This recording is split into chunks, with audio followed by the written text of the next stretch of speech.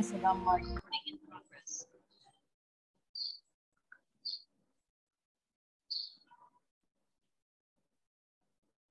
Won't last unless we help out. It may be intimidating, but it's not impossible. And it all begins with a little respect. Plant more kindness into every day. Connect meaningfully to more things that matter.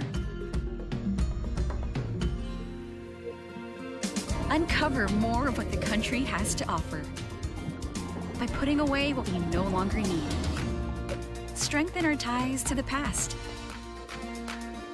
and pave the way to an even more fun future. It all begins with a single step.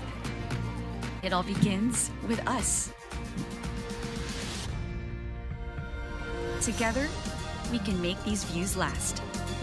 Save our spots so it's more fun.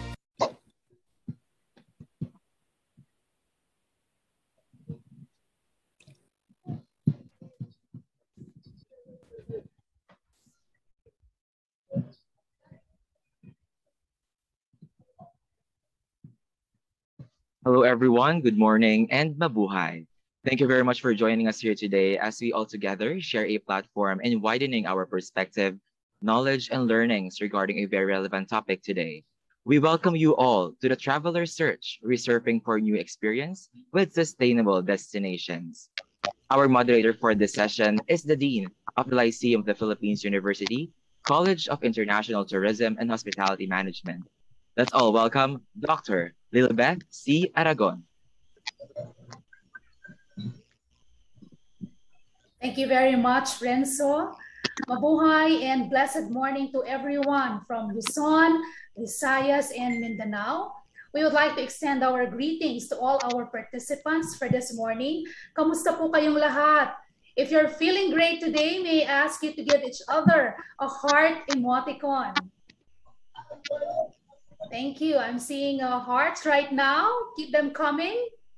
Thank you very much. We hope that everyone is doing well, you're safe and healthy, and at the same time, enjoying a very strong internet connection to sustain your presence, because we have a very interesting theme for today and, of course, powerful lineup of speakers. With that, we would like to remind everyone that this webinar is provided by the association to all our participants and other relevant stakeholders and partners. The purpose of this webinar event is to discuss the web form, in the email sent by the Secretariat during the registration process. All trademarks and images referred and used in this web event are the property of respective owners and used for educational purposes and discussions only. In addition, the views and opinions expressed in this webinar are solely from the speakers, moderator, participants, and resource persons for this morning. They do not necessarily reflect or represent the association's policy or views unless stated in writing as an approved position. Data gathered during the registration process will be handled in strictest confidence and will solely be used for the purpose of this event. Please be informed that this webinar is being recorded for documentation purposes and may be re-uploaded in the official website or pages of the Tourism Industry Board Foundation, Incorporated, DOT Trains, and other social media accounts of the association. Should you have any privacy concerns, please do not hesitate to contact the organizers. So once again, we thank you for coming to this webinar in your most comfortable and decent attire. We acknowledge our early birds who checked in at least 15 minutes before the start of the session. This enabled them to check their videos, their audio, and other features of the Zoom platform. If we still have people waiting to be admitted in the room, we beg your indulgence to be more patient with us. And of course, to optimize our webinar experience for this morning, we would like to give this technical briefing. We encourage everyone to put their cell phone and other devices in silent mode to reduce interruption and concentration. Please be reminded that microphones will be turned off for all the participants. We would like to engage all of you by utilizing the icons that you have on your screens, the chat box for your self-introductions, your statements and concerns while the webinar is ongoing. You also have viewing options on your screens. So should you prefer to see the proceedings in full view or side by side with a speaker or gallery view, that will enable you to see other participants. So you may want to go to the view tab located in the upper right corner and choose speaker's view so you can have a good view of the spotlighted speakers. And to view the presentations well, you can move the divider to the right or to the left, depending on how big you want the slide to be. We encourage everyone to follow the program by cooperating and observing the house rules. Only those who stayed on for at least 80% of the session and complete the evaluation will be given an e-certificate. An e-certificate will be issued upon filling out of the evaluation survey form or the ESF. The link in the QR code will be provided before the end of this session. So make sure you finish the event. No video will be turned on for all the participants except for the speakers, and video will only be turned on only at the end of towards the end or during the photo opportunity. So once again, thank you for your attendance, your patience, and your cooperation. We are ecstatic, of course, to bring you this webinar jointly organized by the Department of Tourism, the Tourism Industry Board Foundation Incorporated, PhilToA, or the Philippine Tour Operators Association, together with Rex Education, focus on the traveler search, resurfing for new experiences with sustainable destinations. This is a significant occasion since this is the 11th webinar since we started a couple of years ago. And of course, we have our regulars, and this is our first for this year, 2022. With our theme, we would be getting various perspectives from our highly knowledgeable and respected resource persons from the government, from sales and marketing. We also have tour operators, of course, from the academia, and of course, from the perspective of a tourist. So join us as we can get better prepared for the 4 Ns: now, next, do, normal. And to those who are not able to register and join us in the Zoom platform, we'd like to remind everyone that this virtual event is now streamed live via the Facebook page of DOT Trains, Tourism Industry Board Foundation Incorporated. And so once again, welcome to Traveler Search, Resurfing for New Experiences with Sustainable Destinations. For Thanksgiving and guidance for today's webinar, let us begin our program with our opening prayer.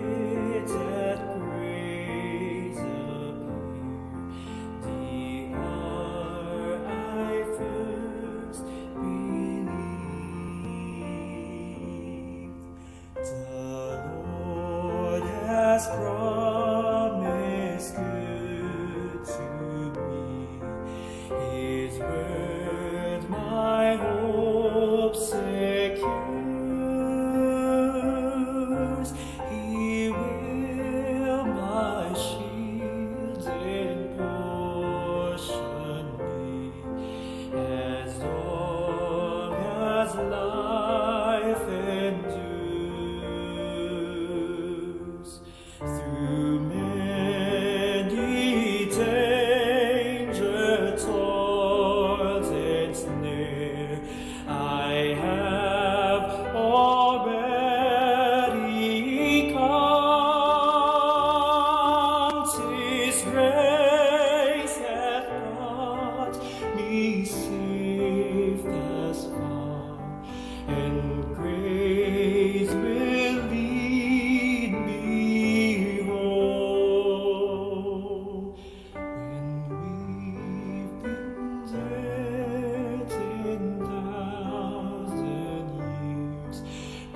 bright shining as the sun.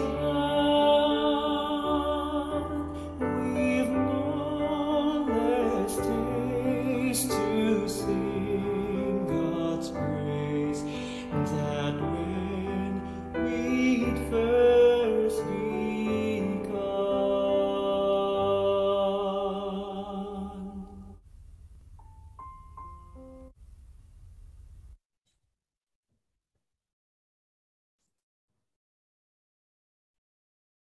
At this point, of course, we would like to get to know our participants for today. We'd like to acknowledge our participants who were able to post their affiliations. And as mentioned, it spans from Luzon, Visayas, and Mindanao. We have very good turnout of participants for this morning. And of course, in one of the questions that was posted earlier, where do you want to go?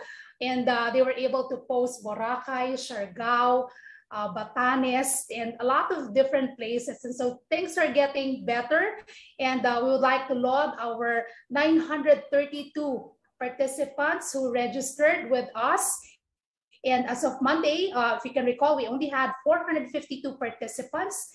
And just yesterday, 5:30 p.m., it escalated to 932 participants. And so we have close to 400 in the Zoom platform, and the rest is in Facebook. And so we'll be accepting more participants later, and we promise a very good program for all of the participants for this morning. It's not just going to be enjoyable, but it's going to be there's going to be a lot of learning and new knowledge and information coming from our guest speakers. So let's see the data from our participants. So in terms of gender distribution, we have 79% of our attendees who are female, and the male at 21%.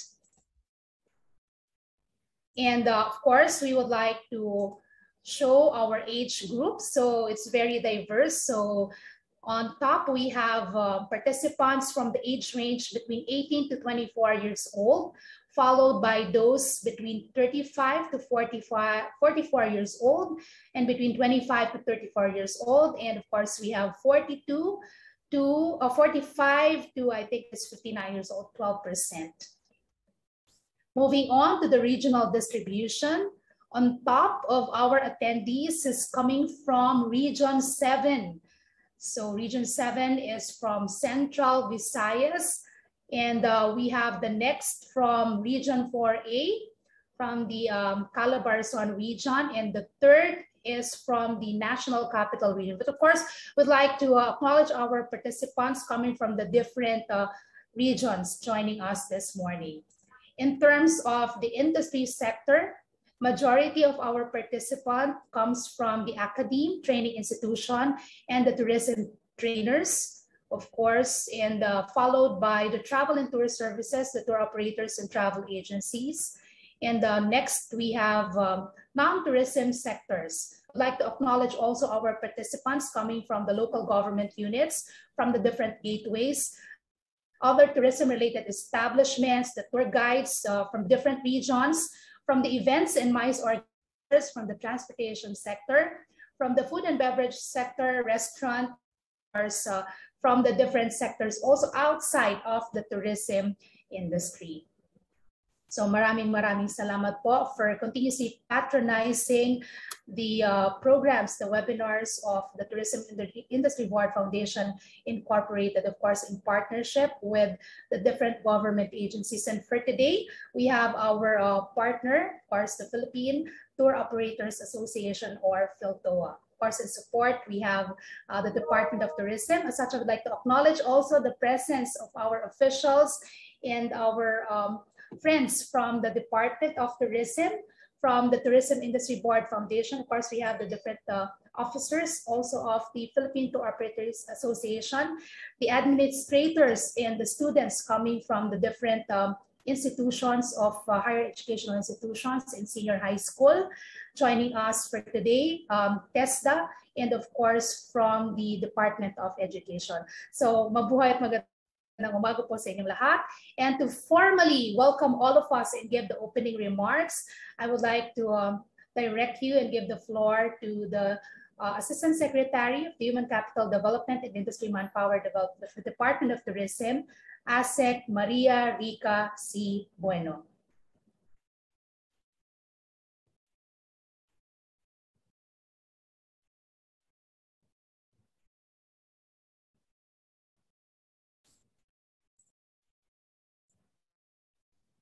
As we prepare the video of ASEC Rica, let's get to know the Tourism Industry Board Foundation Incorporated. At this point, I would like to call the very energetic, the vibrant chairperson of the Tourism Industry Board Foundation Incorporated and the associate board member of the Hotel and Restaurant Association of the Philippines. Let's give a virtual round of applause to Ms. Maria Cristina G. Aquino. Thank you very much, Beth. Really exciting times are felt already. You can feel it in your heart, you can feel it in your hand, you can feel it in the traffic that we're having right now. The traffic is not just in internet right now, it's actually the physical roads that we have as well. So this webinar is the 11th as mentioned. And I'd like to make mention that we also have, I just introduced TIBFI to you. And if you can go to the next slide, please. TIBFI is an old organization.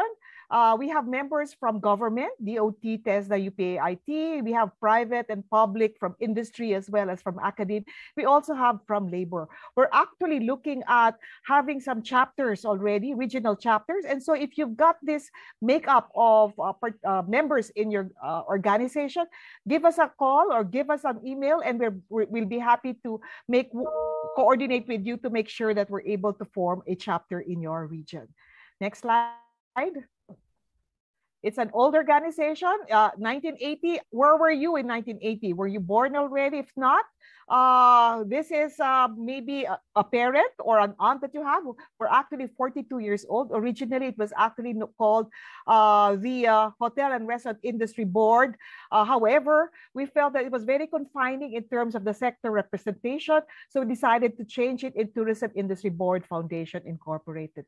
So we've been existing since 1980. We're the only surviving industry board since the NMYC days, which predates TESDA, in fact.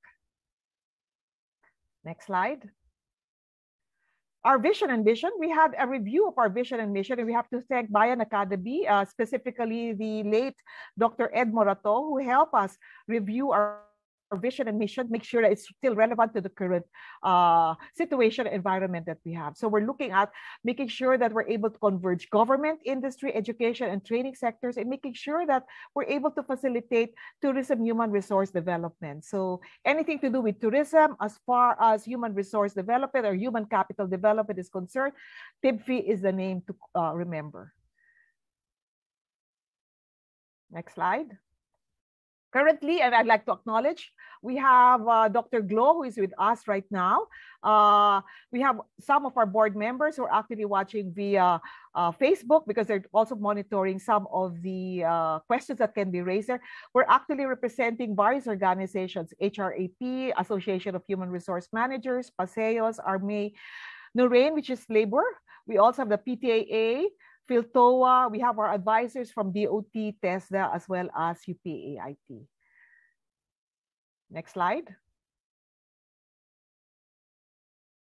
Currently, we are a recognized industry board from TESDA, and we were able to do that. We had to submit quite a number of documentation, and they've been inviting us to many of the activities that they have with regards to tourism sector in terms of training and development. We also play a significant role in the rollout or implementation of the ASEAN Mutual Recognition Arrangement on Tourism Professional. We are the designated National Tourism Professional Board. And so this is an organization that actually also meets with other counterparts in the with the 9 other member states of ASEAN. Next slide, please.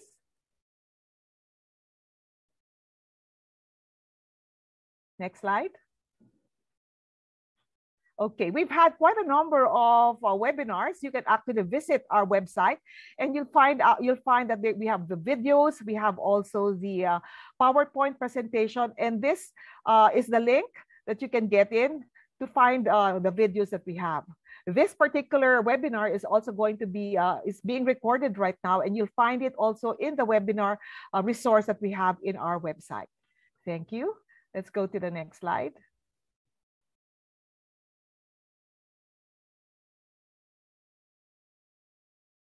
Okay, coming soon, if you can save the dates, we will have on April 26th from 9 to 12 noon, another webinar. It's going to be hosted by ARM, Association of Human Resource Managers, as well as PASEOS, the MICE national organization. We will have the general membership meeting for all members, as well as the election of new board members or re-election of some of the board members that we have. The title of the tentative title of the webinar is Wanted Industry Practitioners Be a Test the Skills Assessor. We've seen that there are quite a number of areas where there are no assessors for particular qualification.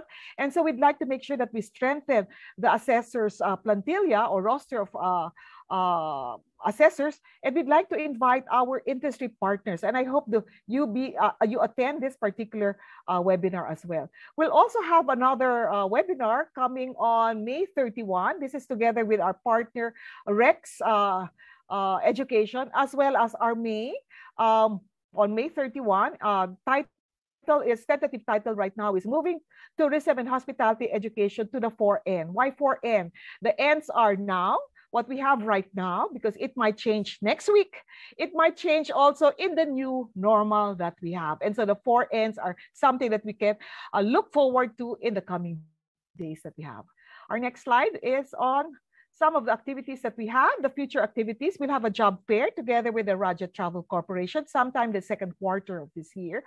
We'll also have an English Proficiency Competitiveness webinar in partnership with GAIN, as well as we're currently reviewing the TRs specifically on front office, housekeeping, food and beverage service, events. There are 5 actually that we're reviewing, and we're also currently developing the competency assessment tools, as well as undertaking review of the ASEAN Common Competency Standards for Tourism Professional, as well as a common ASEAN tourism curriculum.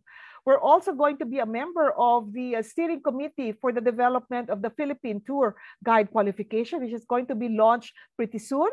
We're also going to be, we're currently involved in the development of the Philippine Skills Framework, specifically for the human capital development sector, which cuts across all the different sectors or different industries as either a contextualizer or a validator. Recently, we signed a partnership with Lobster Inc. to make it possible for our industry members as well as academics to have access to learning management system content, which is going to be very important or critical as you upskill, reskill, or cross-skill. A lot of people actually maybe lost their jobs, and they may want to find out how they can be meaningful, or they can have the qualifications that are needed for the new jobs that are going to be available. So going to the next slide, please. We have Lobster Inc. What we have right now is a specific partnership with Lobster Inc. that will allow industry partners, if you see some of the logos of our industry partners, as well as partners from education, if you can just click on the next slide. So some of these are actually being used locally already, but we have some schools that are using abroad. You'll have the same content at a very affordable price. We have been able to negotiate with Lobster Inc. to give us a preferential price. And so if you want, you can take a look at the links that are provided here. I think there is also a QR code that is going to be pressed on to the next, but I'll put all the links later on in the chat room after my talk, okay? Another click, please. Yes. And if you want to contact us, we have our email, we have our Facebook, we also have our website, we have our mobile number. Our website actually is undergoing a facelift. We are going to have a portion there which is going to be limited only for members. And if you can just click, this is how our website looks like right now. And we also have our Facebook. Janina, there. So if you want to get information about what we're doing in TIBFI, please go and visit our website as well as our Facebook account. I give this back now to Beth. Thank you very much. Thank you very much, Ma'am Tina. You know, we've been getting a lot of questions about how to become a member, what are the different updates. And so all of this information are available in the TIBFI website and of course in their Facebook page. And so there are so many things to look forward to. And thank you very much for keeping us always updated, Ma'am Tina. I'm very pleased to see a lot of greetings in our chat box. And since we will not be able to read everything where it's coming from, we're very appreciative of the posts that you're putting in our chat box. And keep them coming so we can keep you engaged in this morning's program. At this point, we would like to give the floor to our very active Assistant Secretary for Human Capital Development and Industry Manpower Development from the Department of Tourism to formally welcome all of us and give the opening remarks. Let's put the spotlight on to Maria Rica C. Bueno. Sunny good morning to all the distinguished DOT and TIBFI officials, resource speakers, participants from the tourism private sector, from the local government units, and the academic community, including students of tourism and hospitality. I would like to thank our dear friends from the Tourism Industry Board Foundation, led by its chair, Ina Aquino, and of the members of the board, President of Philtoa, Fe Avenue, together with Arjun Schultz and Dr. Gloria Bigansi, as well as Rex, the co-sponsor for today's webinar, and also acknowledging our Office of Industry Manpower Development, Director Wena Montesilio, and our training champions. This is actually the first of the TIBFI webinar series for 2022, entitled The Traveler's Search, Resurfing for New Experiences with Sustainable Destinations.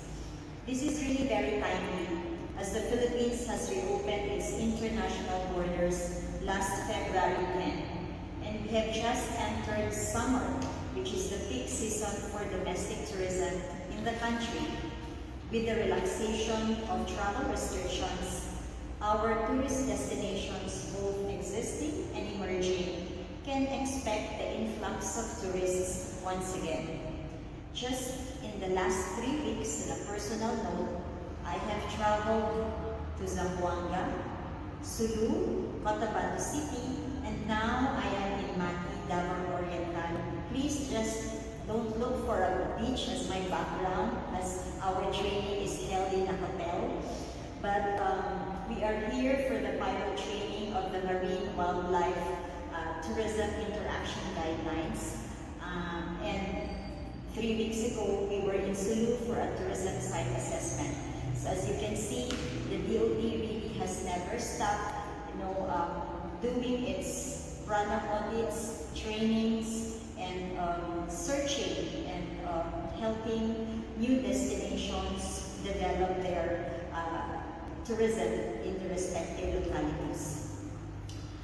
Post-COVID travelers will be really engaging or looking for more outdoor experiences, patronizing open-air facilities, and exploring new destinations.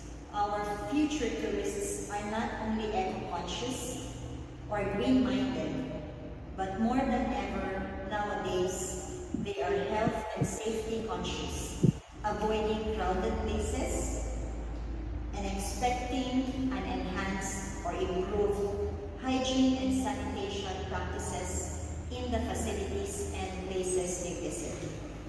COVID-19 has definitely taught us to focus on self-care, health, and well-being.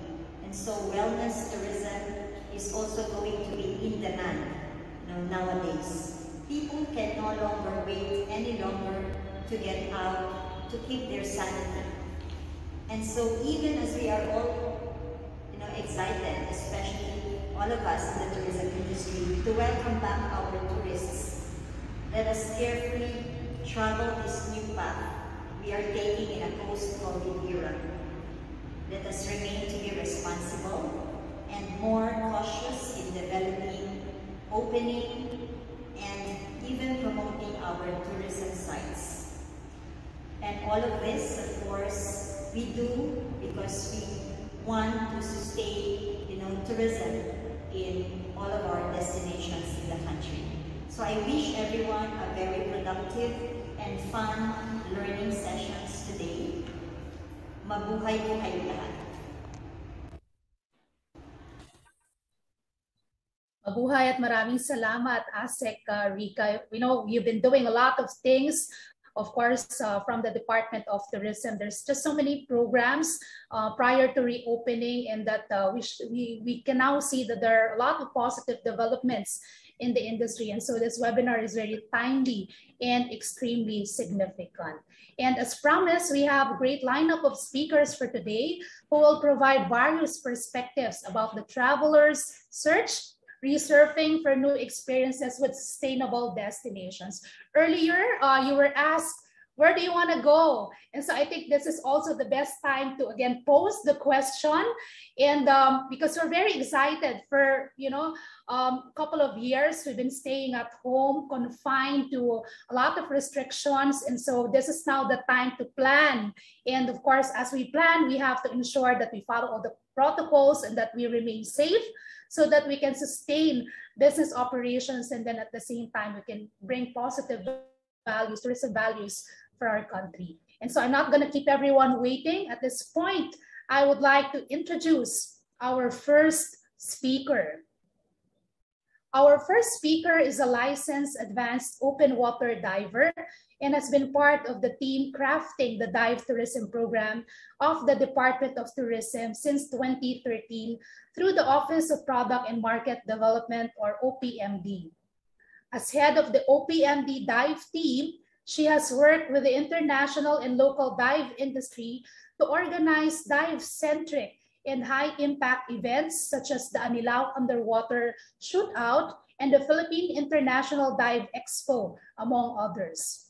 From February 2019 up to February 2022, she concurrently led the DOT's attached agency and regulatory arm for diving, the Philippine Commission on Sports Scuba Diving, or the PCSSD, and formulated the health and safety guidelines for dive establishments to reopen safely during the pandemic. She also worked with the Department of Tourism and the Department of Budget and Management for the creation and approval of the organizational and staffing of the Commission. She currently heads the department's Product Monitoring and Evaluation Division, overseeing the product and market development of key tourism products, such as community-based tourism program, developing tourism circuits, and for today, this is going to be the focus of her discussion, developing tourism circuits, or the making and recreating of a new destination. Let's give a warm virtual applause for Ms. Rowena Gwen Seryoso. Thank you, Beth. Good morning, Ma'am Gwen. Good morning. Okay, so I see we have a presentation on. So good morning to our TIBFI officials, of course, our colleagues in the DOT, industry partners, and ladies and gentlemen. So on behalf of our Undersecretary for Tourism Development Planning, Yusek Woodrow Makiling Jr., I am pleased to join you today to present the Department of Tourism's community-based tourism program, Developing Tourism Circuits. So as we all know, the year 2020 was unlike any other for the country's travel industry, as the global pandemic hit and all our air travels were brought to a halt, closing all our borders to international travels. So as the foreign markets will return, this paved the way for our tourism chief to steer the department and pivot to the then 10.8% of the 12.7% contribution of the tourism industry to the country's GDP, which is domestic tourism. With the then shift in policy direction to domestic tourism, the Task Force on Domestic Tourism Product and Market Development was created, which mandates include the development of domestic tourism circuits and products. We are now in 2022, and 2 years after, we have now reopened our borders to international travelers, and we are also ready to showcase our developed tourism circuits, which will enhance our competitiveness and visitor experience. So let me just give you a background on how we created these circuits. So a task force on domestic product and market development was created with the following functions and responsibilities: to assess existing tourism products, forge public and private sector undertakings, develop and implement strategic initiatives, coordinate the development and implementation of the marketing and promotions campaign, and undertake strategic tourism initiatives to support market development. Okay, we also created an intersectoral team to conduct the validation of the readiness of local tourism destinations. This had the following functions. They conduct the site validation and inspection on the compliance with the issued guidelines of the DOT and the national agency, conduct dialogue with the local government and the private sector stakeholders in the identified tourism destinations, and to submit a report on the validation activities. So the unit is composed of our DOT regional offices, the public sector, and of course the task force, with the objective of the validation of the tourism circuit for inclusion in the tour programs of our industry partners. So this validation is still ongoing at the moment. So with the creation of the task force, the department took this hiatus as an opportunity to shift its policy direction to domestic tourism and to reboot travel and tourism. With this, the following strategic thrusts were undertaken geared towards the recalibration of tourism products to follow the new normal scenarios following the COVID-19 pandemic. Number one, product development initiatives were conducted for key tourism products, focusing on reimagining tourism products, capacity building for product stakeholders, implementation of local tourism products events to push awareness and demand for products, exploration and expansion of selling platforms for products, introduction of recalibrated tourism products to sustain presence in our opportunity market. Number two, support the development of tourism circuits and products for domestic tourism. On the market side, our thrust is to support domestic tourism market development initiatives for the identified tourism circuits and products. Number two, explore and reach out to targeted domestic market segments that will help reboot international travel. And number three, sustain presence in opportunity markets through minimal maintenance and engagement of market representatives, digital marketing and hybrid B2B and B2C events, participation in limited virtual and on-ground events and fairs to introduce recalibrated and new circuits and products. And of course, targeted familiarization trips for content generators and endorsers to introduce the new products and circuits. Number four, as part of route development, explore the mounting of new domestic and international routes to include local destinations that have reopened, as well as targeted foreign domestic markets and specialized group travel leads. Following our validation trips across the country, we now have 115 developed circuits with the following regions participating. And still in the pipeline, we have 103 developing circuits.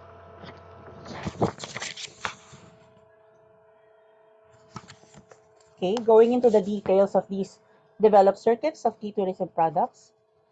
the department's Office of Product and Market Development conducted the following projects for the development of our destinations, diving and marine sports tourism.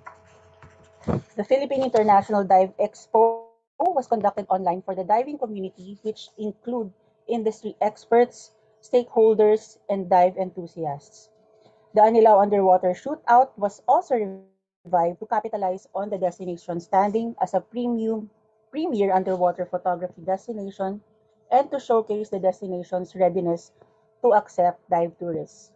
Likewise, in order to capacitate dive guides and dive spotters to prepare for the resumption of travel, training programs for these local guides were conducted.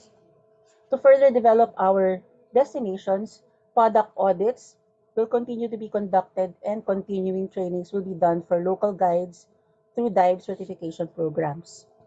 A guidebook on dive tourism product development will also be crafted to further help LGUs in developing dive products. In addition, this year we will be conducting the hybrid edition of the FIDEX 2022 or the Philippine International Dive Expo to further establish the Philippines as a premier diving destination. So we have here the developed circuits and developing circuits on your screen, led by the different regions. For food and gastronomy tourism, the products are incorporated in the tourism circuits being developed. In addition to this, product audits and caravans, as well as the conduct of the Kain Na Food Festival, have been done over the last year to develop and promote destinations as hubs for food tourism products. In 2022, roadmaps for halal and food and gastronomy tourism will be developed in order to expand products currently being offered. Capacity building programs and product audits will continue to be pursued to further develop the product of destination. For medical travel and wellness tourism, the Wellness Workation Program and packages, Filipino brand of wellness and Boracay culture of wellness were developed. Workshops for spa and massage therapists were also done to upskill these tourism workers in preparation for welcoming tourists. For 2022, validation of Boracay culture of wellness, which involves different tourism products, will be conducted. Filipino wellness music will also be developed as a wellness tourism product. For education tourism, the teaching skills training through the Master TESOL certification course was implemented to provide an online enhancement program for ESL teachers to equip them with relevant appropriate teaching skills and methodologies. The second edition of the Philippine Education Tourism Conference, or PETC, was conducted last January 2022, which showcased the Philippines as a multifaceted education tourism destination to renew our linkages with foreign industry key players. And we had more than 1,000 participating industry players in this program. Research on volunteerism is also currently ongoing, as this is an emerging education tourism product. The output for this research is a model to guide LGUs in developing their volunteerism products and an action plan for OPMD in crafting strategies to develop this product. A product audit of education tourism sites in Zambales and Pampanga was also conducted to evaluate and identify potential education tourism and volunteerism sites. In 2022, capacity building for local stakeholders and LGUs will be implemented through the ESL Curriculum Development Training, the TESOL certification course, and the Tourism Education Manual, as well as product audits of potential gap year and volunteerism sites. For culture tourism products such as religious, heritage, and historical products are included in various circuits being developed as well. The culture product team was also tasked to initiate the creation of the product development manual. The rollout of the finalized manual will be done in 2022 to guide our LGUs and regional offices in the development of their tourism products. In addition to this, Roadmaps for halal and food and gastronomy tourism will be developed to expand the current products being offered. Capacity building programs, product audit and assessments will also be done for the different cultural tourism segments. For cruise and nautical tourism, the inspection of the Iloilo, Sicogon, Boracay Island cruise was done to jumpstart the development of domestic tourism tour circuits. This will be continued in 2022 with proposed circuits that include Manila, El Nido, Coron, Puerto Princesa, Guimaras, Kalangaman Island in Tacloban, Subic, Ilocos, Corregidor, and Tagbilaran, as well as the validation of the Seoul Circuit in partnership with the DOT National Capital Region, Region 3, and Region 4. For nature-based tourism, site validation and inspections of Nueva Vizcaya and Quirino were conducted in partnership with DOT Region 2. Research on nature-based tourism in the Philippines is also ongoing to explore the gaps of nature-based tourism for the crafting of relevant strategic product and market development programs. For 2022, the nature-based tourism teams will continue site validation and technical inspections for emerging destinations. Training programs for local guides for hiking, surfing, bike, and ATV tours will also be conducted, as well as the development of a nature-based tourism manual for capacity building of local stakeholders. For farm tourism, product audits are continuously being done to assess farm tourism destinations for each region. For sun and beach tourism, there are currently 11 developed and 8 developing circuits. For MICE tourism, there are 1 developed and 4 developing circuits to date. As for the other products, currently there are 4 developed and 6 developing circuits. In addition to the circuits, the Domestic Tourism Task Force supported the regions and LGUs by means of providing funds for the development of products, circuits, and other product development activities. To date, these funds supported 159 projects across 14 regional offices and 33 LGUs and provinces.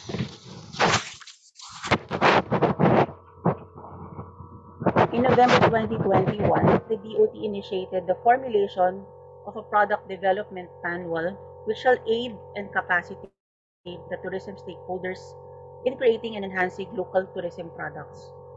It will strategically align and streamline the end-to-end development process across the DOT offices, providing the department more efficiency and better supply chain management. The manual shall focus on developing the 10 priority tourism products: nature-based tourism, cultural tourism, health, wellness, and retirement tourism, MICE tourism, education tourism, cruise and nautical tourism, sun and beach tourism, leisure and entertainment tourism, diving and marine sports tourism, and farm tourism. It shall also serve as the standard guidebook for all the department's product development initiatives, including the identification of tourism products and product development strategies. In connection with the creation of the manual, the department, through the services of a consulting firm, conducted a series of virtual workshops last November 16 to 18, 2021, with multiple stakeholders ranging from policy implementers, local government units, and the private sector, involved in the 10 priority tourism product portfolio of the department under the National Tourism Development Plan of 2016 to 2022. The Tourism Product Development Workshop was designed to prototype a methodology for developing tourism products in a local context and gather input and insights from the stakeholders. In May 2022, the department shall then roll out through capacity building activities with the DOT offices and stakeholders. And as of 2022, here are the product development manuals for dive and nature-based tourism. Number one, development and rollout of dive tourism product development manual, development of nature-based tourism product development manual. We will also be having a webinar for nature-based tourism product and market development manual, and a train the trainers for the product development and market development manual. Okay, so that caps my presentation, and we look forward to forging a stronger partnership with TIBFI and with allied tourism stakeholders as we welcome 100 visitors back in our shores and move toward a more vibrant tourism industry in the months and years to come. Thank you and mabuhay. Thank you so much and mabuhay, Ma'am Wen Seryoso. We're very happy to hear about the 10 priority products as part of our tourism product portfolio, and we've been getting a lot of inquiries later. And so I'm going to ask you these questions later when we go to our panel discussion. Thank you very much, Ma'am Wen. And just a reminder, participants, for this morning, we have a link that was provided in case you have questions that you would like to direct to all our speakers for this morning. So kindly use that link, and we will try our best to ask these questions when we proceed to our open forum later. So a very good walkthrough that was given to us by Ma'am Wen Seryoso. And from the Department of Tourism, we now move on to our second speaker from the accommodation sector. And I'm very happy to introduce our second speaker, who is a seasoned hotelier with over 2 decades of experience in the hospitality industry. She started her career with front office in Manila Midtown Hotel, followed by Makati Shangri-La. In the year 2000, she moved to Sofitel Philippine Plaza, where she found her true calling in event sales and marketing. Later in 2011, she joined the pre-opening team of Midas Hotel and Casino as Director of Sales and Marketing, covering rooms, events, and public relations and branding, as well as hotel and casino marketing. With a stellar record in her role that has paved the way for Casino Hotel to create its own niche market, she bagged the Outstanding Sales and Marketing Leader in the first Virtus Awards in 2015. In 2016, she moved to Okada, Manila, also another pre-opening property, as Director of Sales, Events, and Marketing. 3 years into her job in 2019, Okada Manila's top management recognized her strong leadership skills, wide network, and stellar accomplishments, and set up the new division, Sales and Marketing, Hospitality and Entertainment, catering to clients' evolving needs with its diversified events venue portfolio. In 2021, she took on a bigger role as she now leads all of Okada's Manila's non-gaming revenue-generating departments, namely food and beverage, covering the property's top restaurants and rooms, aside from the current diversified portfolio of events, including Cove Manila. As Vice President for Sales and Marketing, Events, F&B, and Rooms, our speaker has been responsible for leading her dynamic and bigger team of experienced events, F&B, and rooms professionals as one of the largest sales and marketing teams in the hospitality industry today. And innovative programs that cater to existing new clients, further expanding its clientele base and maximizing revenues across all non-gaming departments. This morning, she will cover the topic, Welcoming Tourism Surge, Okada Manila's Road to Recovery. Very exciting. Ladies and gentlemen, it's an honor to have Ms. Vice President Shelo Ortega Reboredo. Mabuhay and good morning, Ma'am Shelo. Good morning, Miss Beth. Good morning, everyone. Ms. Fe Ablingyu, President of Philtoa, Mr. Cesar Cruz, Mr. Arjun Shroff, and the Board of Directors of Philtoa, Secretary Bueno and the Department of Tourism team, Ms. Tina Aquino, and Tourism Industry Board Foundation Committee, and to our audience from different industries tuned in today through Zoom. It is my great pleasure to speak today in front of you to share our company's recovery program as the local and international borders have reopened after 2 years of closure. Ocado Manila is the Philippines' largest and grandest integrated resort. It is a one-stop shop where you can stay at any of our 993 rooms. You can dine at our 21 restaurants offering a world of flavors. You can meet at our diversified events venue portfolio, 3 ballrooms, 18 meeting rooms, the garden, the Crystal Corridor, the Boardwalk, and Cove Manila. You can also shop at our retail boulevard, and you can also play at our casino. At the onset of the pandemic, we have taken proactive measures in adapt and move forward as the COVID-19 pandemic gripped the global travel, tourism, and hospitality industry. The following milestones were achieved.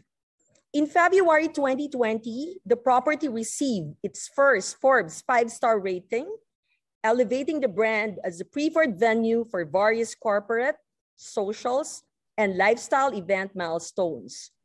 Together with Forbes Travel Guide, Digital Healthcare ShareCare awarded the verified certification badge to the property.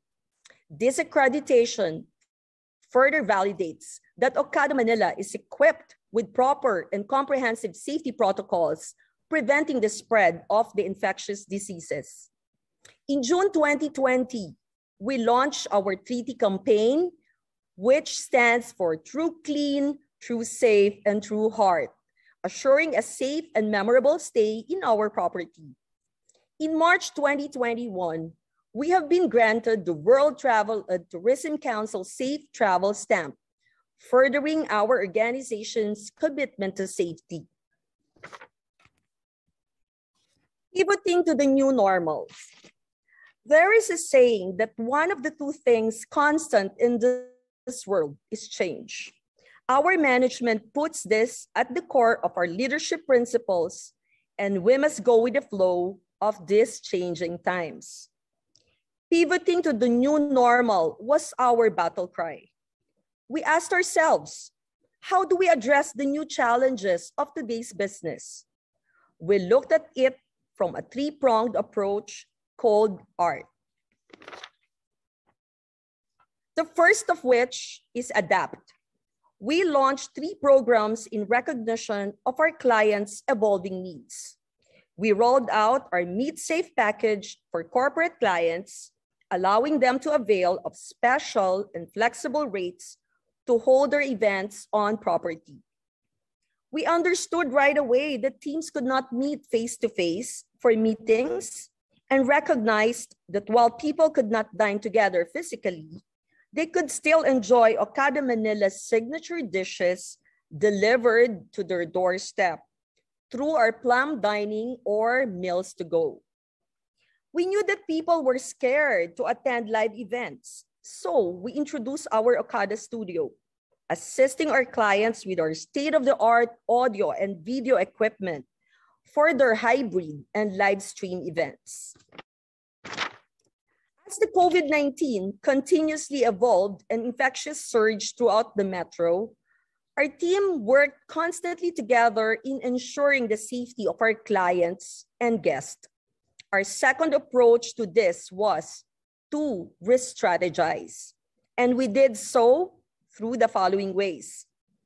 Our emergency services team worked side by side with our banquets and events team to repurpose our events venues. We introduced a revised capacity chart for each of our venue spaces and implemented optimal social distancing as mandated by the government. Due to limited dining capacity imposed by the government, al fresco dining experience was the new name of the game across our food and beverage sector. The garden was used to launch our F&B promotion called Barbecue by the Garden, allowing our guests to experience all-you-can-eat barbecue while admiring the gorgeous view of the sunset. Our boardwalk, for example, was utilized in May 2021 through the collaboration with Nissan Philippines to launch their Leaf car, the world's first mass-produced electric car. Because parties and mass gatherings were not allowed, our Cove Manila Indoor Beach Club was also repurposed for daycation so that the guests can splash in our all-weather indoor pools. And lastly, we have also transferred our barbecue by the bay and introduced the barbecue by Cove. That's during the rainy season. Business is not about staying in status quo. It is about continuously looking for ways to flourish despite the ongoing challenges caused by this pandemic. Through it all, our team consistently thought of new ways to stay ahead of the game. The last of the three-pronged approach is to thrive. In October 2020, we took the first step towards the new normal in holding events and jump-started our hybrid events in cooperation with the Department of Tourism's NCR's Leadership Excellence Series seminar at our Grand Ballroom. This initiative paved the way for us to earn our CAOS, or Certificate of Authority to Operate as a staycation hotel from the DOT. Due to the closure of the borders, the market was concentrated locally, and upon reopening of the property by October 2020, we held various room promotions to encourage direct bookings. We also held limited flash sale bookings twice a year. In January 2021, we were the very first integrated resort to introduce the Okada Manila Dining Privilege Card, which extends 20% discount to our select restaurants. This card was only issued to our top corporate clients and partners, and I am humbled to say that to date, we have exceeded the 5 million peso mark. Exploring new business frontiers. At Okada Manila, we have always known that contactless mobile technology is the future.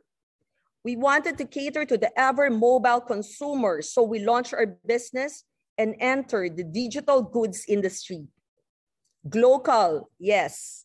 We had to shift our business strategy, so we launched our select services and amenities on Shopee. And we have put together Okada Manila's flagship store in Laz Mall, Lazada, Southeast Asia's largest e-commerce site branded platform. This was an added revenue stream for us, targeting the mass market. These e-commerce strategic partnerships, which is also under my wing, paved the way for the Okada Manila brand to be more reachable to the mass market. This is the art of thriving. We need to thrive in the new environment. Concentrated on the digital spectrum because now more than ever, we must be present and stay in the mind of our customers. The temporary closure of our restaurants as a direct result of the COVID-19 pandemic affected our food and beverage business. We had to explore other avenues to compensate for these revenue losses.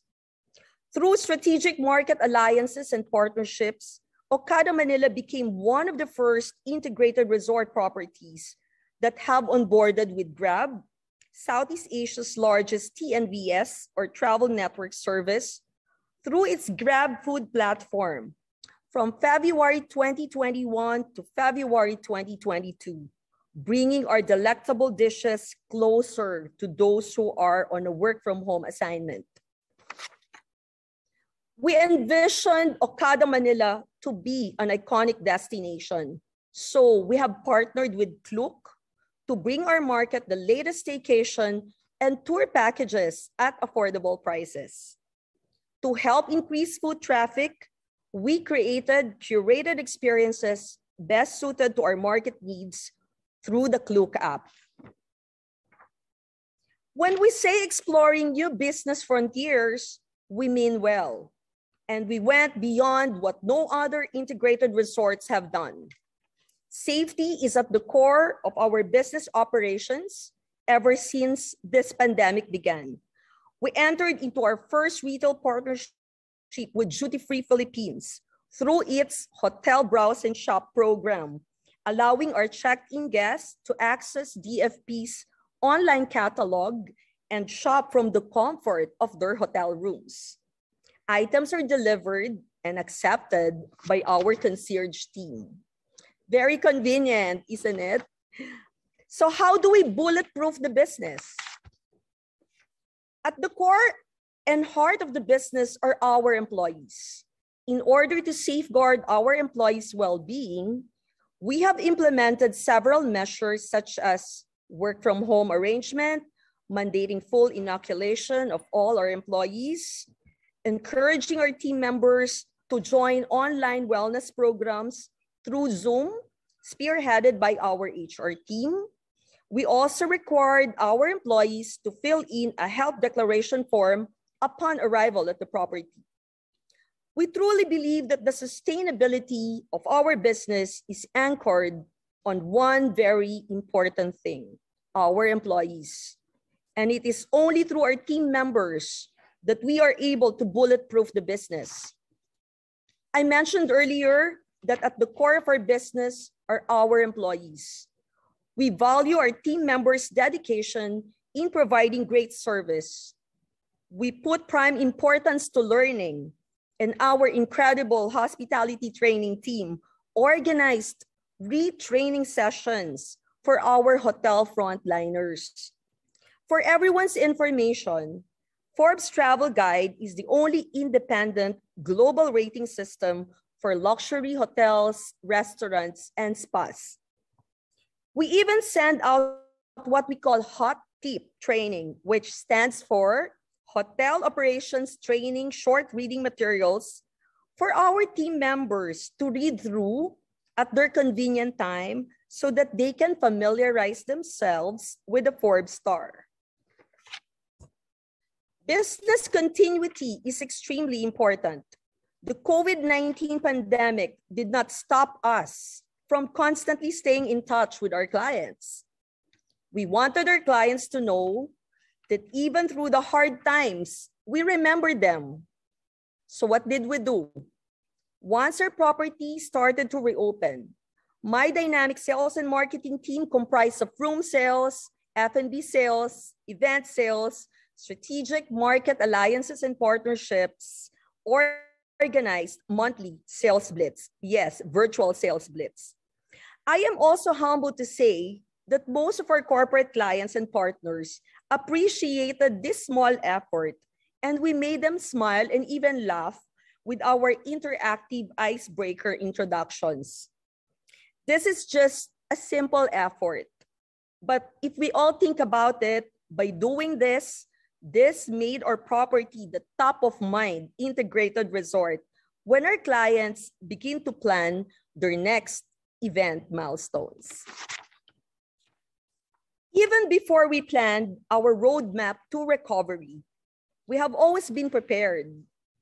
We had back-to-back events since last year, starting with the grand unveiling of our events lounge, which is where we hold office and we receive guests and clients.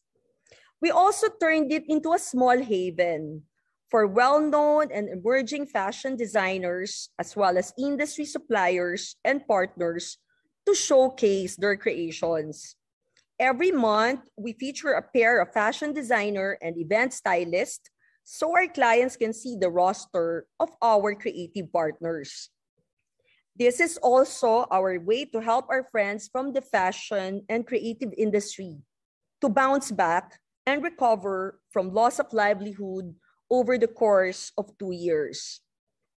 The grand unveiling of our events lounge is the culmination of 5 years of hard work in making Okada Manila the preferred venue partner of companies across various industries. We consistently hold regular promotions as well in order to capture niche markets.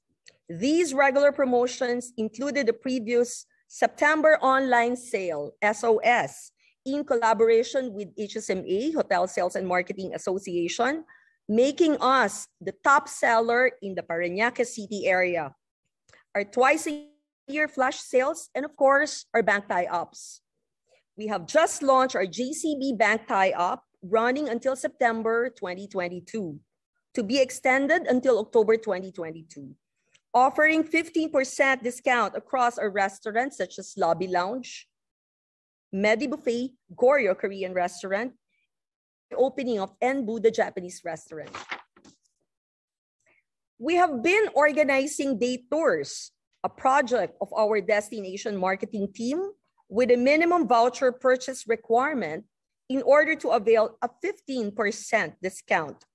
We are partnering up with reputable local tour operators, travel agencies, and marketing companies and organizations to help increase our property's foot traffic. We will also launch a shuttle service between Okada, Manila to duty-free locks in Mall of Asia so our hotel and casino patrons can shop at duty-free Philippines. Lastly, we are also launching the Balikbayan Plus program soon, offering special rates to all our OFWs coming home to the Philippines. Our award-winning culinary team, headed by Chef Andreas Balya, will also be reopening our Italian Ristorante and Trattoria, La Piazza, our Japanese Roba Taiyaki Grill Restaurant, Enbu. And ladies and gentlemen, we are going to open our all-Filipino buffet very, very soon called Sinag. We are also opening our Sky Lounge Villa and our Sky Lounge. We envision our Sky Lounge to be the most beautiful bar in the Philippines. We are keeping it under wraps. That's why you do not see any photos yet. And we cannot wait to make these official announcements this second quarter. So please check our Okada Manila Facebook page for updates. I am also proud to announce that under my leadership, together with the Food and Beverage Division, we are opening another state-of-the-art glass ballroom, which have just been turned over to our team as of this presentation. Spanning 698.75 square meters, the glass ballroom can seat up to 200 guests. You can see from the interiors alone the intricate details and opulence that Okada Manila is known for. My team and I cannot wait to witness the first event to be held here, and we hope to welcome you in this event very soon. My allies and friends from PhilToa and DOT and everyone, I hope that you can consider the glass ballroom as venue for your next events. I would like to end this presentation on a very positive note. We are very humbled to say that we have exceeded our targets in the last 2 months, and we are above budget for January to March year to date. Today, we ended with 38 events for the month of March. It is also my honor to announce 2 major initiatives of Okada Manila. We will be hosting the upcoming 2022 World Travel and Tourism Council's Global Summit at Cove, Manila. That will be next month. Of course, in partnership with the Department of Tourism. Second, Okada Manila is now an associate member of the Korean Chamber of Commerce, as we recognize Korea as one of our top markets in terms of foot traffic and foreign international tourist stays. We would not have been able to surpass all these challenges and achieve success without my dynamic sales and marketing team and the rest of our internal stakeholders within our organization. Our hard work and commitment to our craft won us HSMA's Virtus Awards last December 2021 for business resiliency due to our 3-pronged approach. Again, art, adapt, re-strategize, and thrive. Adapt to the changing times. Re-strategize for the new normal. Thrive in the exciting times ahead. I would like to express my deep gratitude to PhilToa, with the Department of Tourism, and of course, the Tourism Industry Board Foundation, Inc., for organizing this invaluable webinar. I truly hope that I was able to impart a few learnings to all of you. To quote inspirational author Laila Gifty Akita, "There are more glorious days ahead. This should be your joy for today." Maraming salamat po sa oportunidad na ito, and let's all bounce back this 2022. Mabuhay po kayong lahat. Thank you so much, Ms. Shelo Ortega Reboredo. It's not just an inspiring talk, but you were able to give us a lot of empowering strategies. And we would like to congratulate, of course, Okada Manila for hitting the targets through your adapt, re-strategize, and thrive. So we understand that there's no status quo for Okada. For the last 2 years, you were able to craft a lot of strategies and programs. And of course, this is something very inspiring for all the businesses to adapt. Okay, and so we'd like to acknowledge also our participants in FB. Ma'am Shelo, I hope you can still join us later for the open forum. Of course. Thank you so much, ma'am. And we have close to 100 participants in FB. So if you have questions, kindly type it as comments in the chat box, and our tech team will try to pick it up. And this is a good news for all our participants. All the presentation materials of the speakers will be shared through the Tourism Industry Board Foundation Incorporated website, and it will be uploaded in the resources section together with the video recording. So I think that's very good. And I think that deserves a big round of applause. Maraming salamat. And of course, moving on to our program, I would like to introduce our third speaker. He is the Managing Director of Bienvenido Travel and Tours, a DOT accredited tour operator company he established in 2012 to answer the call of promoting the province of Rizal as a prime tourist destination. From 2016 to 2019, he organized the annual Tayo Na sa Antipolo Media Tour to promote Antipolo as a top-of-mind tourist destination east of Manila. Prior to setting up his own company, he is also involved in the family business handling various departments in Laurelland Farm Resort and Ulhetas Hanging Garden Spa. Both resorts are top tourist destinations in the city of Antipolo. He was a trustee of the Philippine Tour Operators Association, or PhilToA, in 2016 to 2017, an active exhibitor in the Philippine Travel Mart from 2014 to 2019, and a member of ATA Calabarzon. He has appeared in several TV shows, broadsheets, online articles, and radio in line with his work of sales and marketing. Ramon, as he is fondly called, finished his Bachelor of Arts in Legal Management at the University of Santo Tomas in 2005. He completed a business program at UP-ISSI in 2009, and he was a certified FBSSE trainer. I think this is Food and Beverage Service Educator trainer by the Department of Tourism in 2019, a Filipino brand of service by the Department of Tourism in 2019. On his spare time, he likes to swim, watch performing arts, and travel to the countryside. He has 3 dogs, namely Bogart, Aura, and Asher. And he is a truly certified fur parent like most of us here. And for this morning, he will be tackling on this topic about knowing your business and marketing an itinerary, the 5 W's and 1 H. Very interesting. So let's give a virtual round of applause to the Managing Director of Bienvenido Travel and Tours, Mr. Ramon Mon F. Marias. Mabuhay, magandang araw po, Sir Mon. Mabuhay, everyone, and to our dear guests from the academic sectors, most especially most of our audience here are students. I'm very happy to be part of this webinar for today. Allow me to start my presentation by sharing to you a quote by one of my favorite authors, Simon Sinek. He said, "Working hard for something we don't care about is called stress. And working hard for something we love is called passion.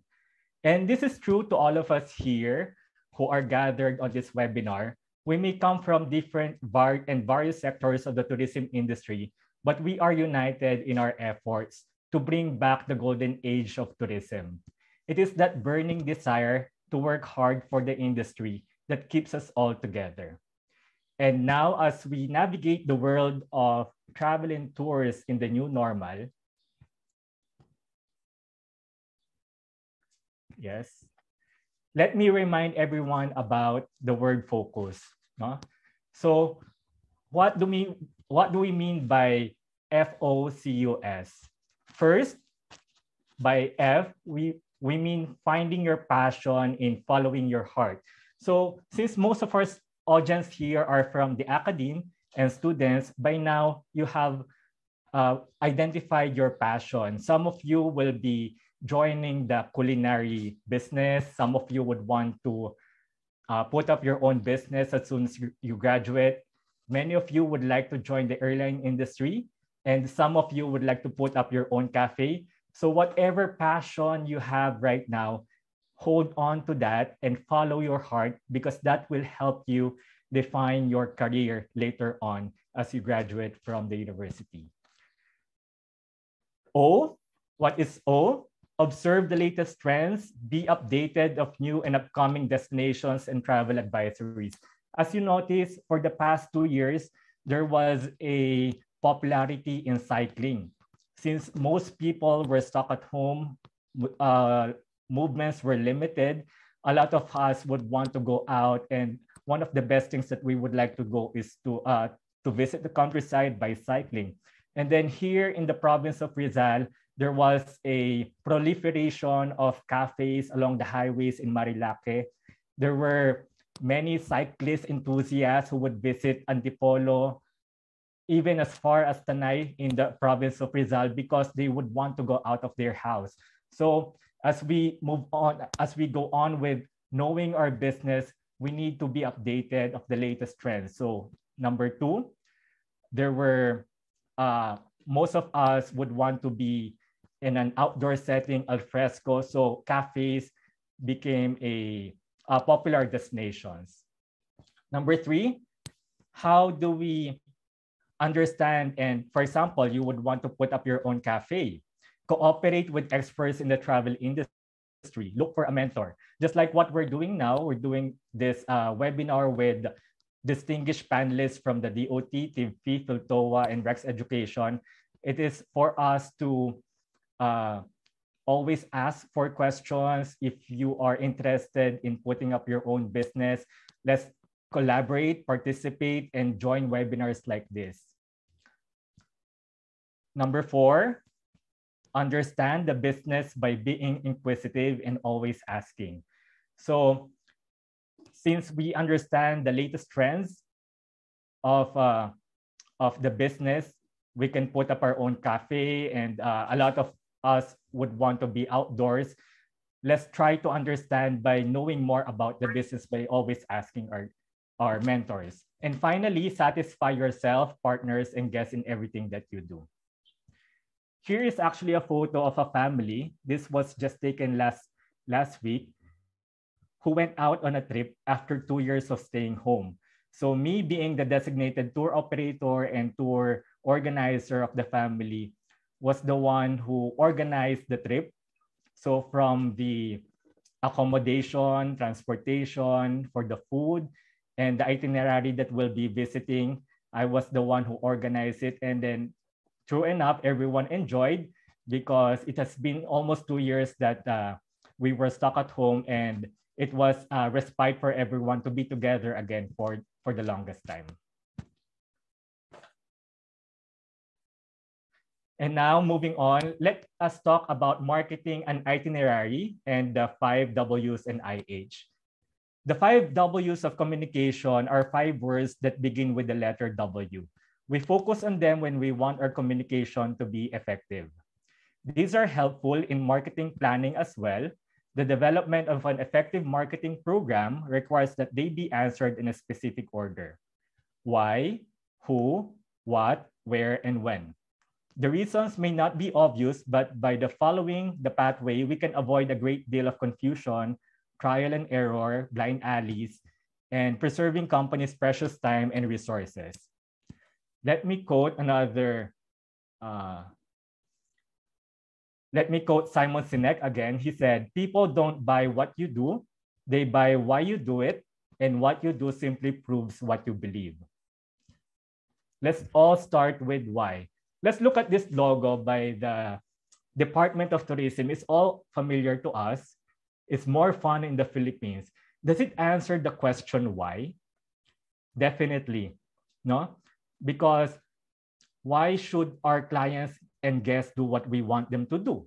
Because we want them to have fun when they visit our destination, the Philippines.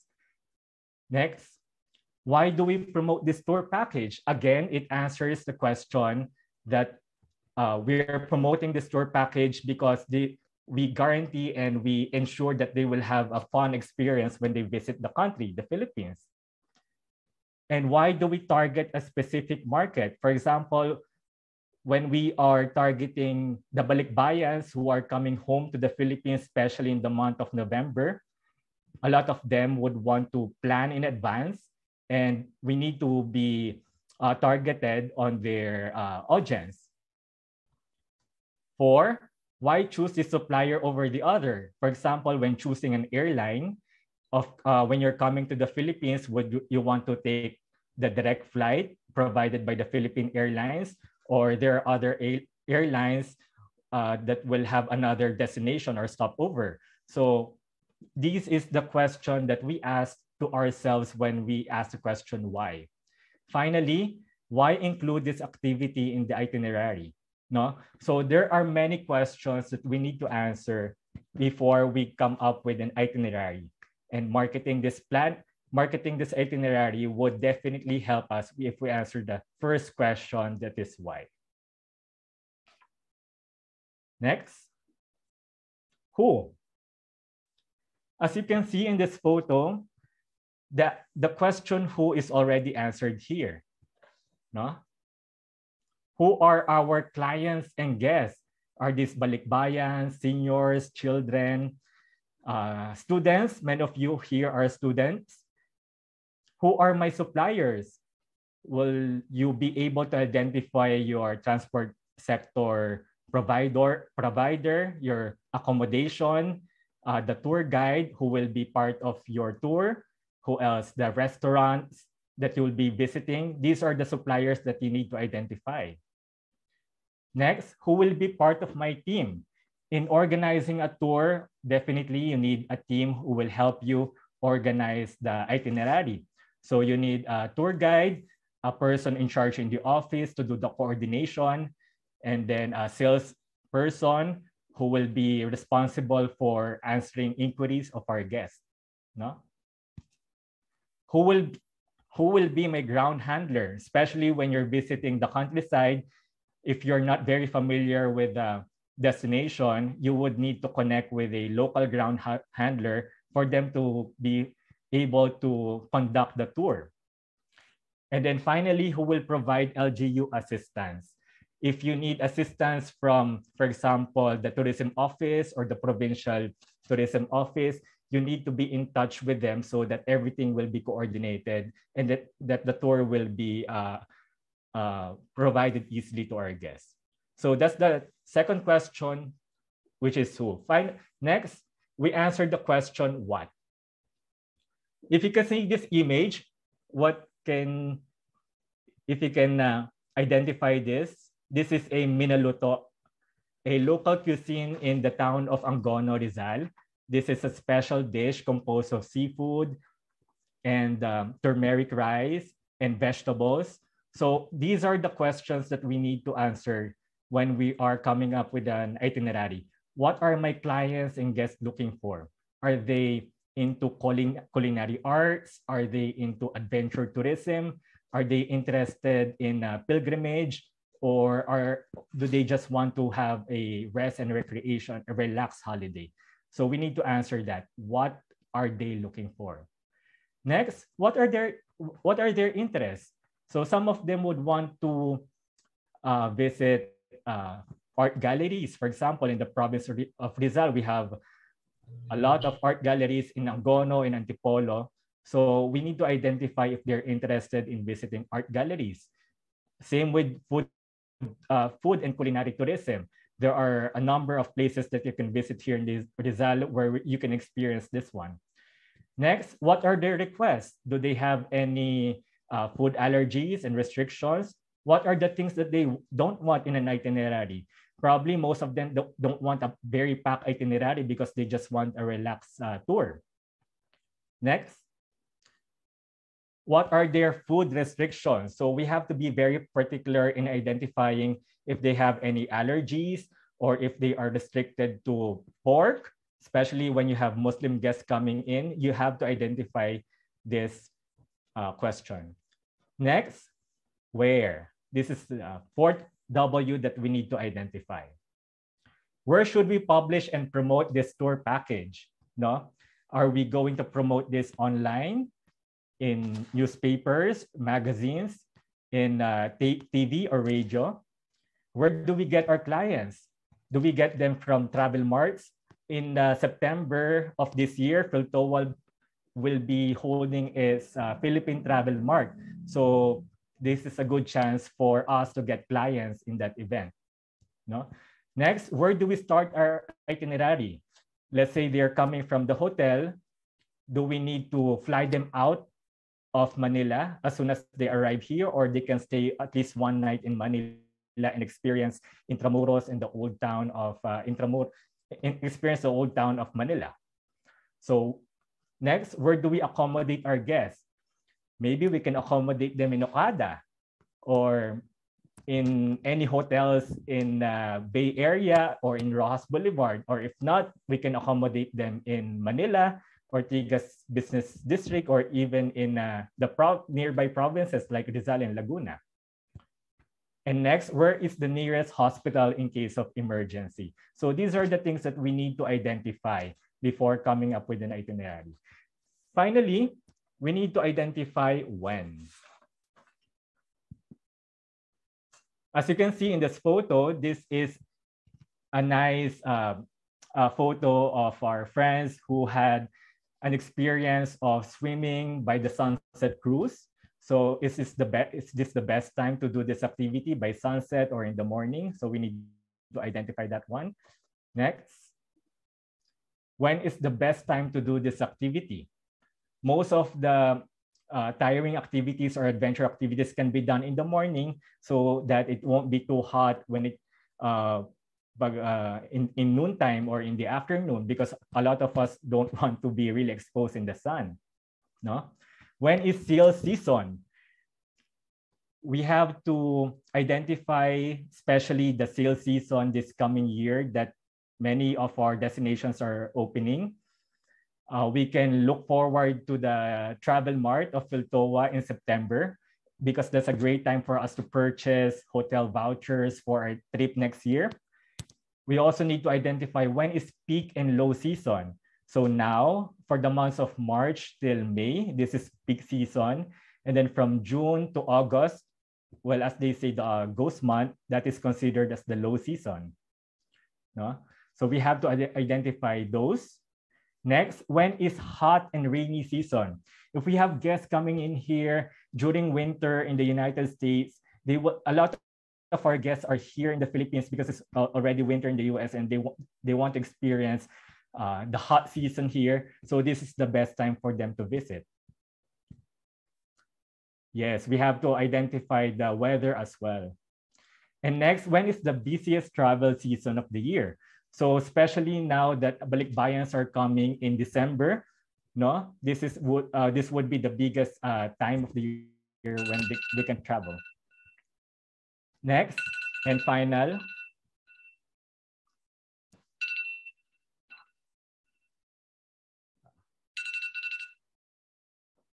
Sorry. So next and final, how? How do we measure guest satisfaction? This is a photo of my team where I conducted the Filipino brand of service excellence. So we conducted this about last year in December as we were preparing for the opening of our business. We made sure that they are equipped with the Filipino values so that by the time of February, when we reopen, we will be able to impart in them the Filipino good values. How do we encourage foreign tourists and to visit our country? No? So first, we start with our family abroad. We invite them to come here, especially now that for the past 2 years, they haven't visited. This is the best time for them to visit. Next, how do we entice locals to travel within the country? No? So for us, especially for me, this was a great time for me to rediscover the region of Calabarzon. And for now, I can say that I have visited the 5 regions as soon as the restrictions were easing up. No?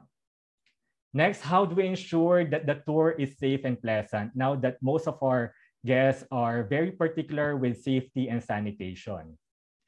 And finally, how much are we selling this tour package? Of course, most of our guests would want to have affordable and reasonable rates.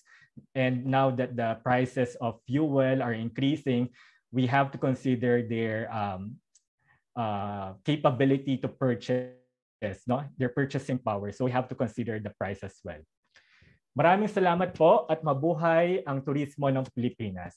So in conclusion, in marketing to the modern traveler, one will always ask the why each time they embark on a new journey. And it is when the whys are answered that a decision is made to pursue travel. The rest of the W's, who, what, where, when, and how, follow based on the clarity of why. To all our partners in the tourism industry, DOT, TIBFI, PhilToa, and Rex Education, thank you for having me as one of your resource speakers on today's webinar. It is an honor to be one with esteemed guests and panelists in sharing this advocacy of education to our tourism stakeholders. I wish I had more time, but I'm limited to only 15 minutes. Mabuhay po sa ating lahat. Maraming salamat, Sir Mon Marinas. In short span of time, we learned a lot from you, the 5 W's and 1 H. And of course, we've been having an acronym overload. Earlier, we had art, and now in your presentation, we had focus, which stands for find your passion, observe latest trends, cooperate with various stakeholders, understand the needs of your customers, and of course, satisfying them. Maraming salamat. And of course, I would like to remind all our participants, just in case you have questions for all our speakers for this morning, kindly put them in your chat box, and we will try to pick them up so we can ask our speakers later on when we get to our panel discussion. Once again, this webinar is being brought to you by the Department of Tourism, the Tourism Industry Board Foundation Incorporated, PhilToa, and Rex Education. So maraming salamat po to our co-partners for this morning. On to our program. Of course, we have our next speaker, who is an economist with an extensive research portfolio in the areas of tourism development, poverty, remittance, migration, entrepreneurship, international trade, and development economics. This includes his attendance in a succession of both international and local academic conferences and authorship of numerous scientific and technical publications. He obtained his Doctor of Philosophy and Economics from the De La Salle University School of Economics. He is currently the Associate Director of the Asian Institute of Management, Dr. Andrew L. Tan Center for Tourism. Let's all welcome with a warm virtual applause, of course, to discuss the new role of the academe in planning new destinations, Dr. John Paulo Rivera. Dr. JP, magandang umaga at mabuhay. Hi, good morning everyone. Magandang umaga po sa inyong lahat, and I am very honored to be part of this webinar organized by the Department of Tourism, TIBFI, and PhilToa, and of course Rex Publication. And it's a privilege to be here and share with you the new role of the academe towards planning new tourism products and services. So if I may be allowed to share my screen.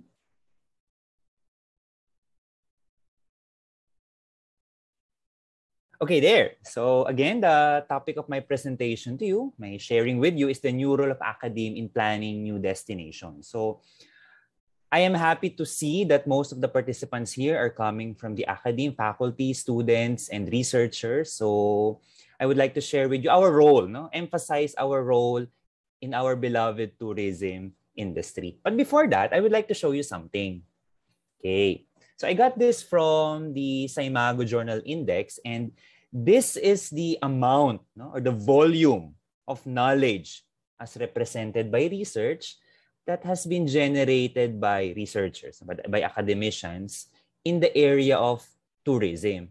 And I am showing to you now the top 20 countries in Asia that has produced tourism, or that has produced knowledge in tourism and hospitality. And the Philippines, we are in the top 20. We are ranked 15 from the production of knowledge from the year 1999 to year 2020. So if this is the Miss Universe beauty pageant, we are not in top 10. So it just shows the need for every one of us to be able to contribute more to the knowledge that we have as far as tourism and hospitality is concerned. So why did I show you this one? Because one of the primal roles of the academe in our industry, especially now that we are moving towards a new and better normal post-pandemic period, is that we need all the knowledge, the scientific knowledge that we need to be able to catapult the tourism industry back to its performance before, but in a much better manner. And that can only be generated through the creation of knowledge, okay, as done by researchers, by academicians, of course, with the help of the industry, okay? And the knowledge that the academic sector is generating through the research that it has been conducting will serve as input, as feedback, not only to the industry, but to the academe itself, okay? Because the research that the academe is generating can also serve as input to the curriculum that we have right now being taught to the students, because these students are the one who's going to enter the industry in the future. It's like a systemic, a cyclical process.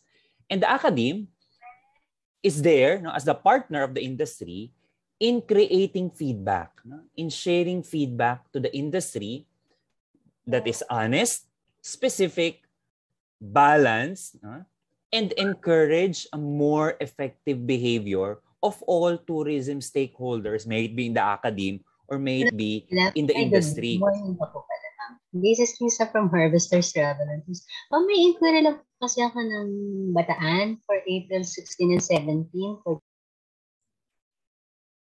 Okay, there. So as I was saying, the academe is in a position to provide the 50% of the information that we all need, and that's in the form of feedback that is honest, specific, balanced, and encourage effective behavior of all tourism stakeholders. So the feedback that the academe is actually generating may be what you want to hear. It may also be what you do not want to hear. So it's really balanced. It's really balanced. But then, why is that very important? Especially now, It's because, if you're seeing this image here, what does this mean? What am I trying to show you here? That feedback mechanism between the academe and the industry only indicates one thing. The industry needs academic intervention as much as the academia needs the industry. Both sides of the coin provide feedback, provide inputs, so that together we are able to improve further, develop further, innovate our tourism and hospitality industry. So in short, nothing has really changed with the role of academe. It just became more intense now that we are trying to uplift again the tourism and hospitality industry. Okay. So something to consider from what academe found through research in the past 2 years. Okay. So the travel, tourism, and hospitality industry stakeholders need to recognize that this pandemic is and this is from research that has been done all over the world, okay, as a transformative opportunity, as a transition event, okay, where systemic modifications can be introduced, no, to an industry that seems to have, no, some defective systems that needs to be improved. And this is what they said, no? So something again to consider, no? And the impact of the seemingly, no, defective system were not profound before, no? Were not profound enough to be observed prior to the pandemic. But it just suddenly became overwhelming, no, during the pandemic when existing explanatory models suddenly failed, no? When the pandemic disrupted not only the tourism industry, not only the hospitality industry, but the fact that it has disrupted multiple scales, no, encompassing economic, socio-political, and environmental facets that the tourism industry belongs to. Okay? It just suddenly became profound. Therefore, what does that mean? Okay, so some suggestions, no? So the suggestions of academe, no? Founded by research all over the world, no? When you plan for new tourism products, services, and destinations. No? Okay. So the suggestion is this. The modern problems that we have now requires modern solutions because the same old thinking will only generate the same old results when in fact we are now in a new environment. And the role of academe, just like all the teachers, all the faculty who are here, the role of the educational sector is to actually point the industry, point the students, point everyone to how we can craft that solution. Why? It's because the academe may not be in the position to tell a hotel, a tour operator, what to do. Because each and every one, we have our own heterogeneous or different needs, no? Different requirements, but we point you, no, to the kind of thinking, to the kind of mentality, to the kind of assumptions that will allow us, no, decision makers, policy makers, practitioners, no, to craft modern solutions that will solve modern problems. Okay, as what Albert Einstein has actually said, no? I'll just skip that. Okay. We cannot solve our problems using the same line of thinking when we use, or that we used when we created them. Therefore, okay, so something to think about. No? This is something to think about as what has been generated by research when you do tourism planning. Okay, before, mass tourism was very popular, but because of the lessons from the pandemic, it may not really be the way to go. Because as we all know, the Philippines has a fragile tourism products and destination. And the physical and social distancing actually changed the game. Okay? And because of that, many business models have also changed or needs to be changed. Okay? And that these business models would have to be adjusted to cater to the new preference of our travelers. So we're telling you that. But the specific action plans on how you can do that, okay, it has to be discussed on a deeper level. Therefore, given this, academy is pointing us to be virus, no? Fight the virus like the virus. No? We need to mutate. No? As tourism stakeholders, we need to mutate. We need to have a new variant, no, of tourism stakeholders that will revisit sustainable tourism, which has been a flagship program of our Department of Tourism to protect, no, to preserve our fragile tourism destination. At the same time, still provide employment to many of us. Okay? There. So, to conclude, okay, because the tourism industry is continuously facing challenge, one example of that is the pandemic, we only have three choices. Either we deny it, but it will keep coming back. Either we run from it, but it will follow us. But we can also go ahead, accept it, mutate, adjust to it, and the industry will continue to grow. And the decision is yours. Okay. Similarly, in a similar fashion, wherein exercise makes you feel better, so does tequila. No? And the decision is yours to make. Okay? And as a final word, no, from the academe, we encourage everyone to rethink today's approaches to solve our problems tomorrow. And on that note, maraming salamat po. Thank you so much, Dr.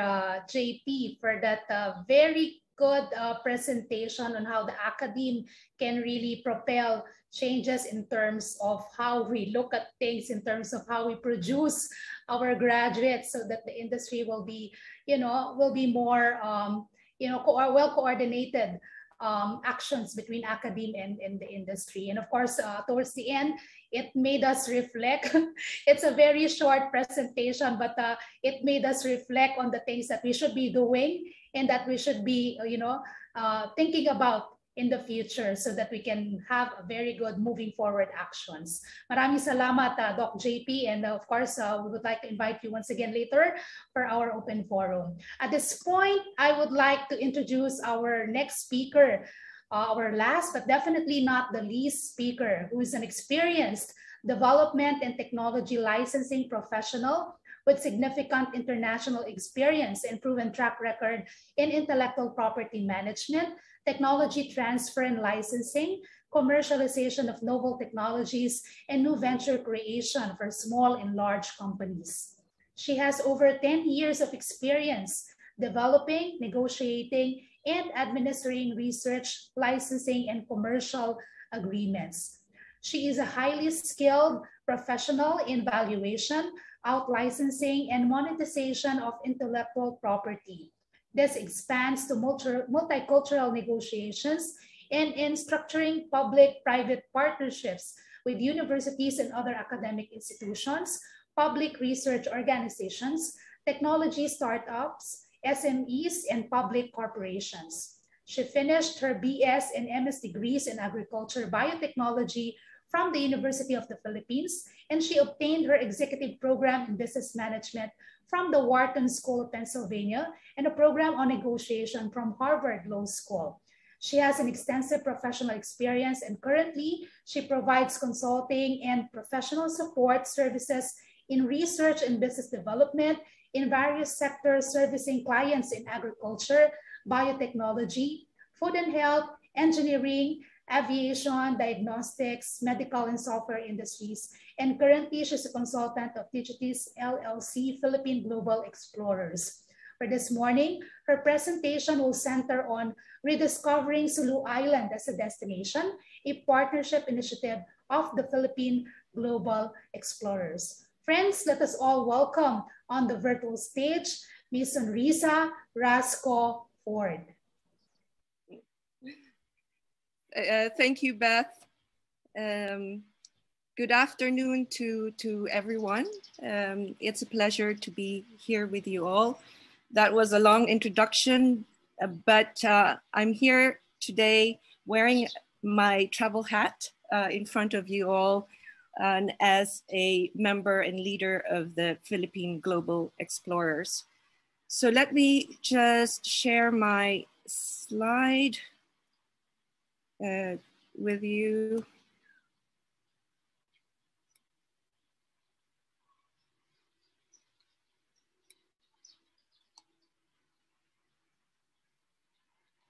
All right. So I'm going to talk about the rediscovery of Sulu Island because I think that amongst all the things that we do in Philippine Global Explorers, that is relevant to today's theme.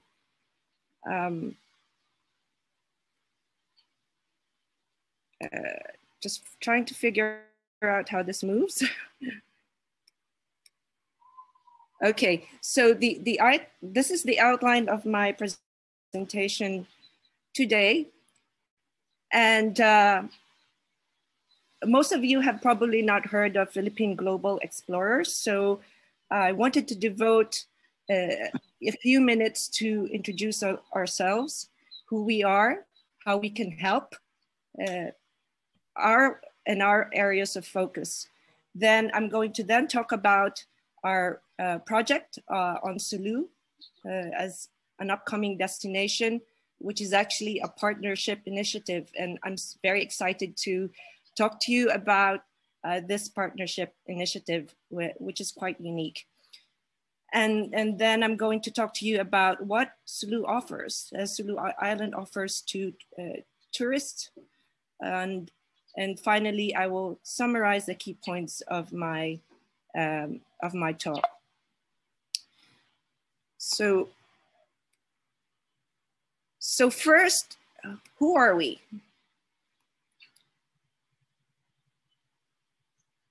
We are a global community of the most traveled Filipinos. Our members are either born in the Philippines or they are born abroad by Filipinos.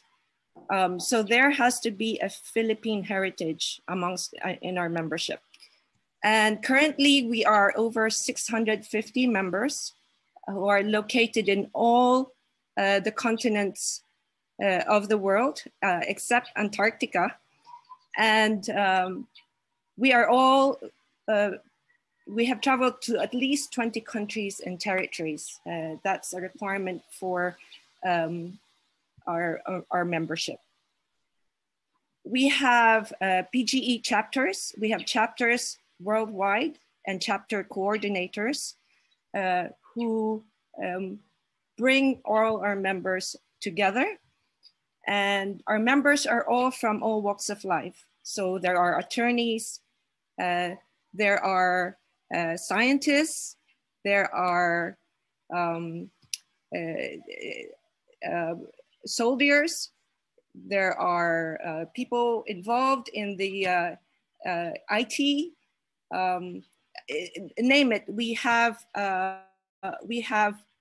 members from all walks of life who have, and we have members also from humble beginnings. And so just to share with you that not all our members are rich. Yeah.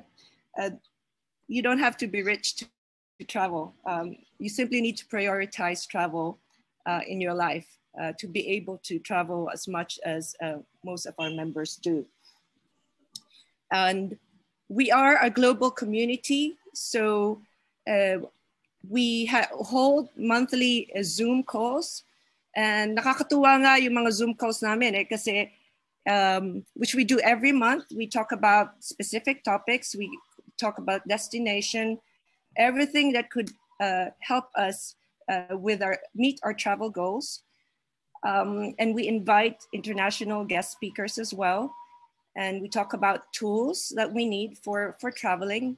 So pretty much everything that would help us meet our travel goals. And so we do a monthly Zoom calls. We have monthly Zoom events where, we have members participating across the world from all 6 continents and in one Zoom call. So, and we have meetups whenever we have one member traveling to another region, that kind of triggers a meetup for that region. And we also travel together. So recently there was a group of PGA members who went to Antarctica. So we also travel together. So camaraderie is very strong in our community. So this is just to give you an overview of our members. And these pictures were taken from all over the world. So we started as a travel club, and the club was founded in July 2019, and the idea was to bring together all the like-minded Filipinos who love to travel, and that we would share tips, we would inspire one another, we would support each other. So that was the start. But we were not content about just being a group of people who travel. And so we took it another step, another level up. We incorporated as a nonprofit organization last year. And so our mission as a nonprofit organization is really to use the strength of our network, our collective knowledge, our experiences and skills to serve the Philippines. And this has been our founding principle. No doubt, it's a privilege to be able to travel and to travel around the world. And so for us, the privilege to travel the world comes with a duty to give back to one's country. So what we're trying to do is, based on that foundational principle, we're trying to pull everyone together, all the Filipino travelers, our community, pull them back to our motherland, and for them to give their time, their skills, their experiences, their knowledge to help grow and strengthen our travel and tourism industry. So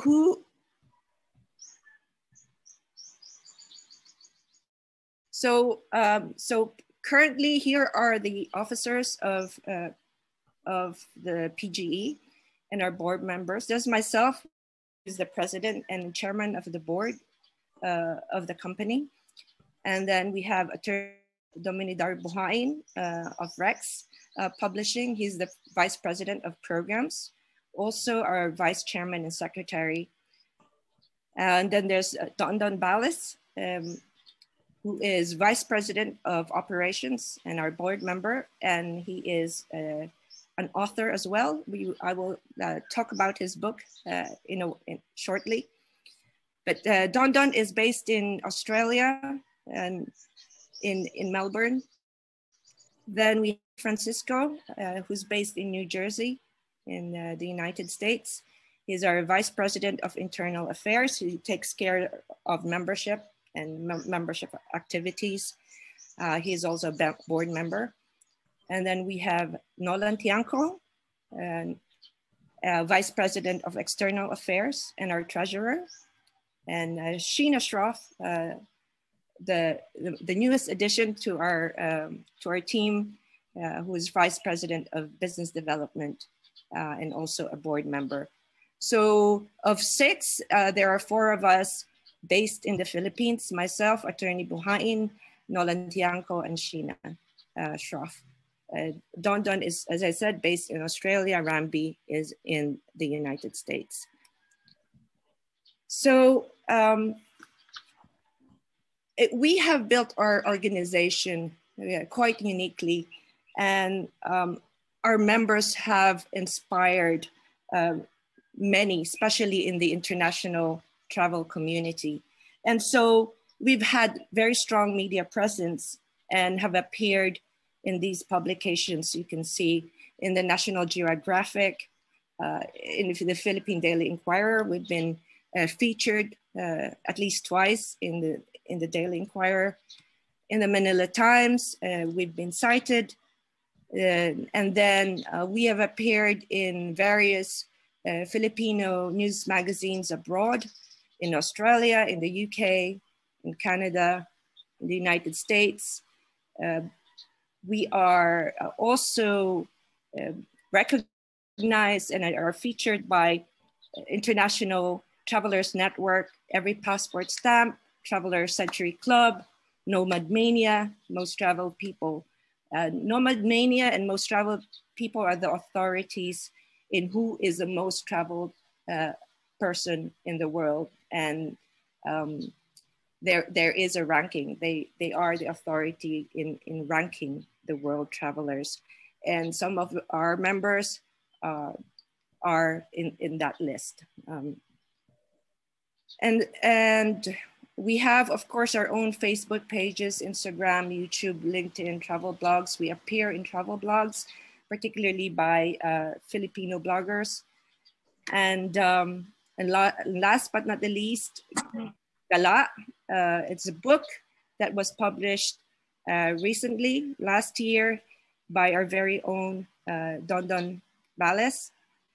And if you have, if this is the first time you hear about this book, it's available in Amazon, and it features the top 20 most traveled Filipinos. So if you want to know who your top 20 most traveled Filipinos are, who have traveled to more than 100 countries, they are featured in this book, and you will know their backgrounds, you know, where they're from in the Philippines, what they do for a living, and how they travel, everything to do with, you know, we'll give you an idea of what the profile is of your world travelers. And it is a well-written book, and as I said, it's in Amazon. You can purchase it in Amazon.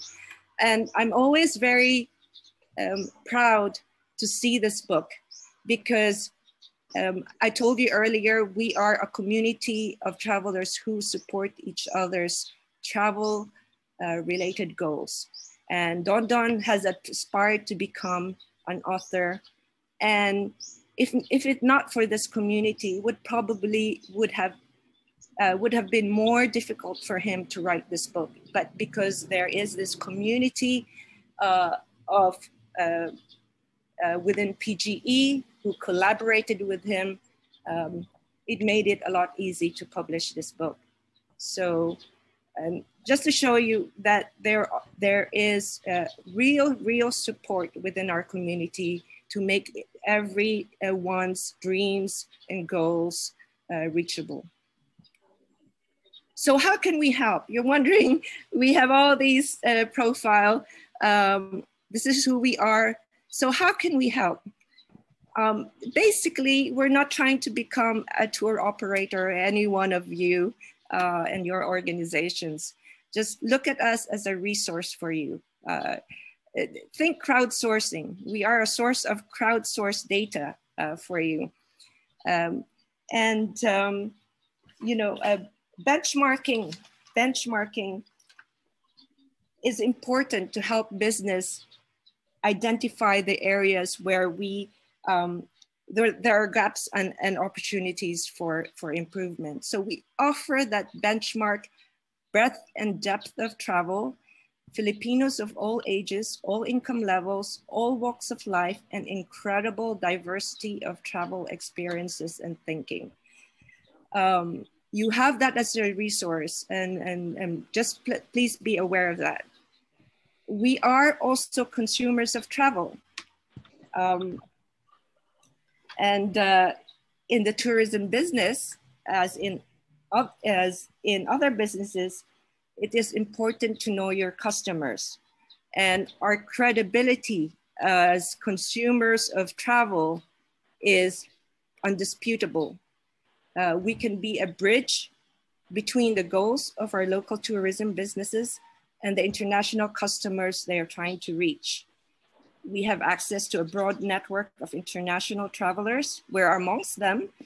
And our future collaborators, any one of you would be able to tap into our external relationships. And, but we have decided on areas to focus on. It cannot be everything. We're working on our areas that are dear to our hearts and that we are passionate about. And so these are the areas of focus for us: education, leadership, partnership, advocacy, international relations.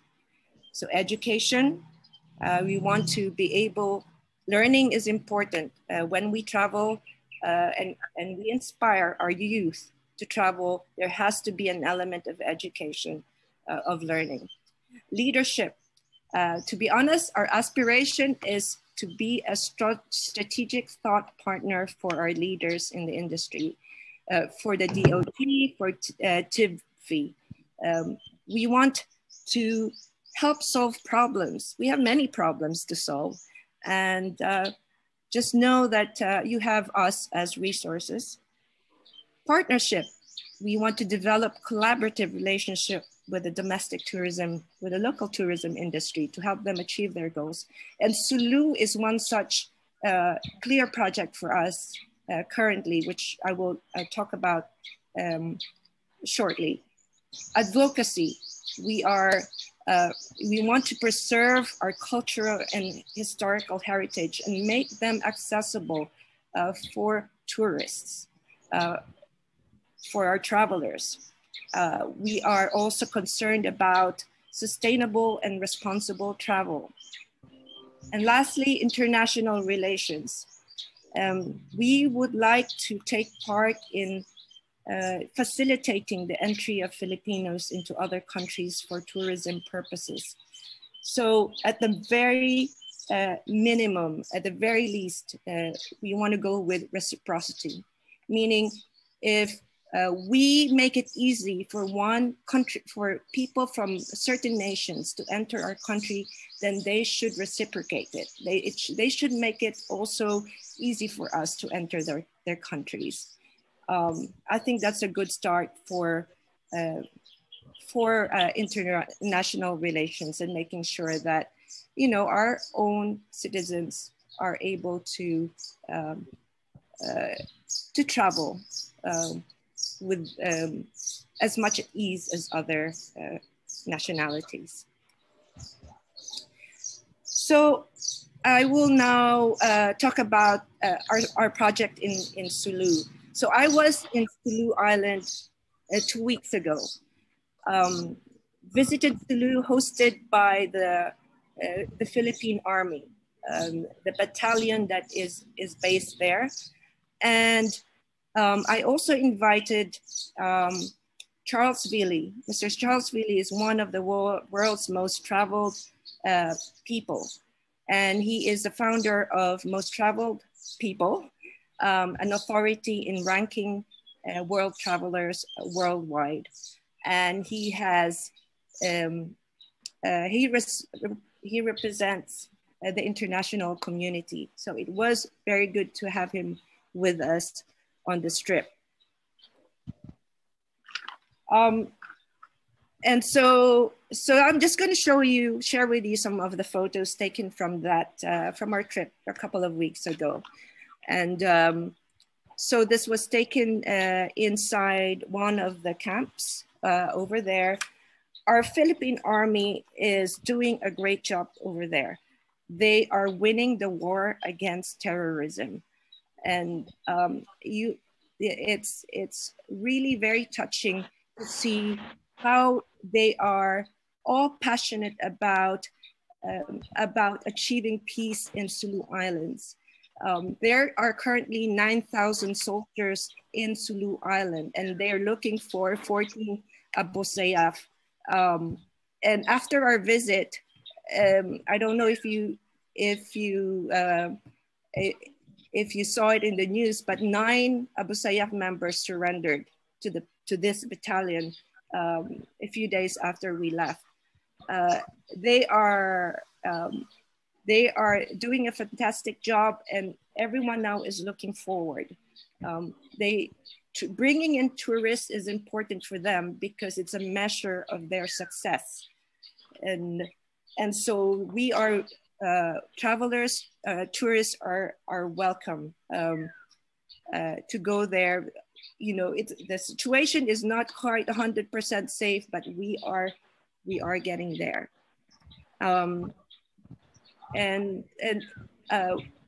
PGE is now involved in helping bring Sulu at the forefront of Philippine and international tourism. Following our visit, I'm going to be leading a group of travelers from the Philippine Global Explorers to go back to Sulu Island.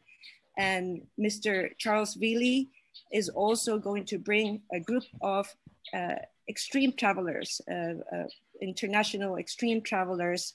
And these are, extreme travelers are a special kind of travelers who like to go to unique destinations off the beaten path.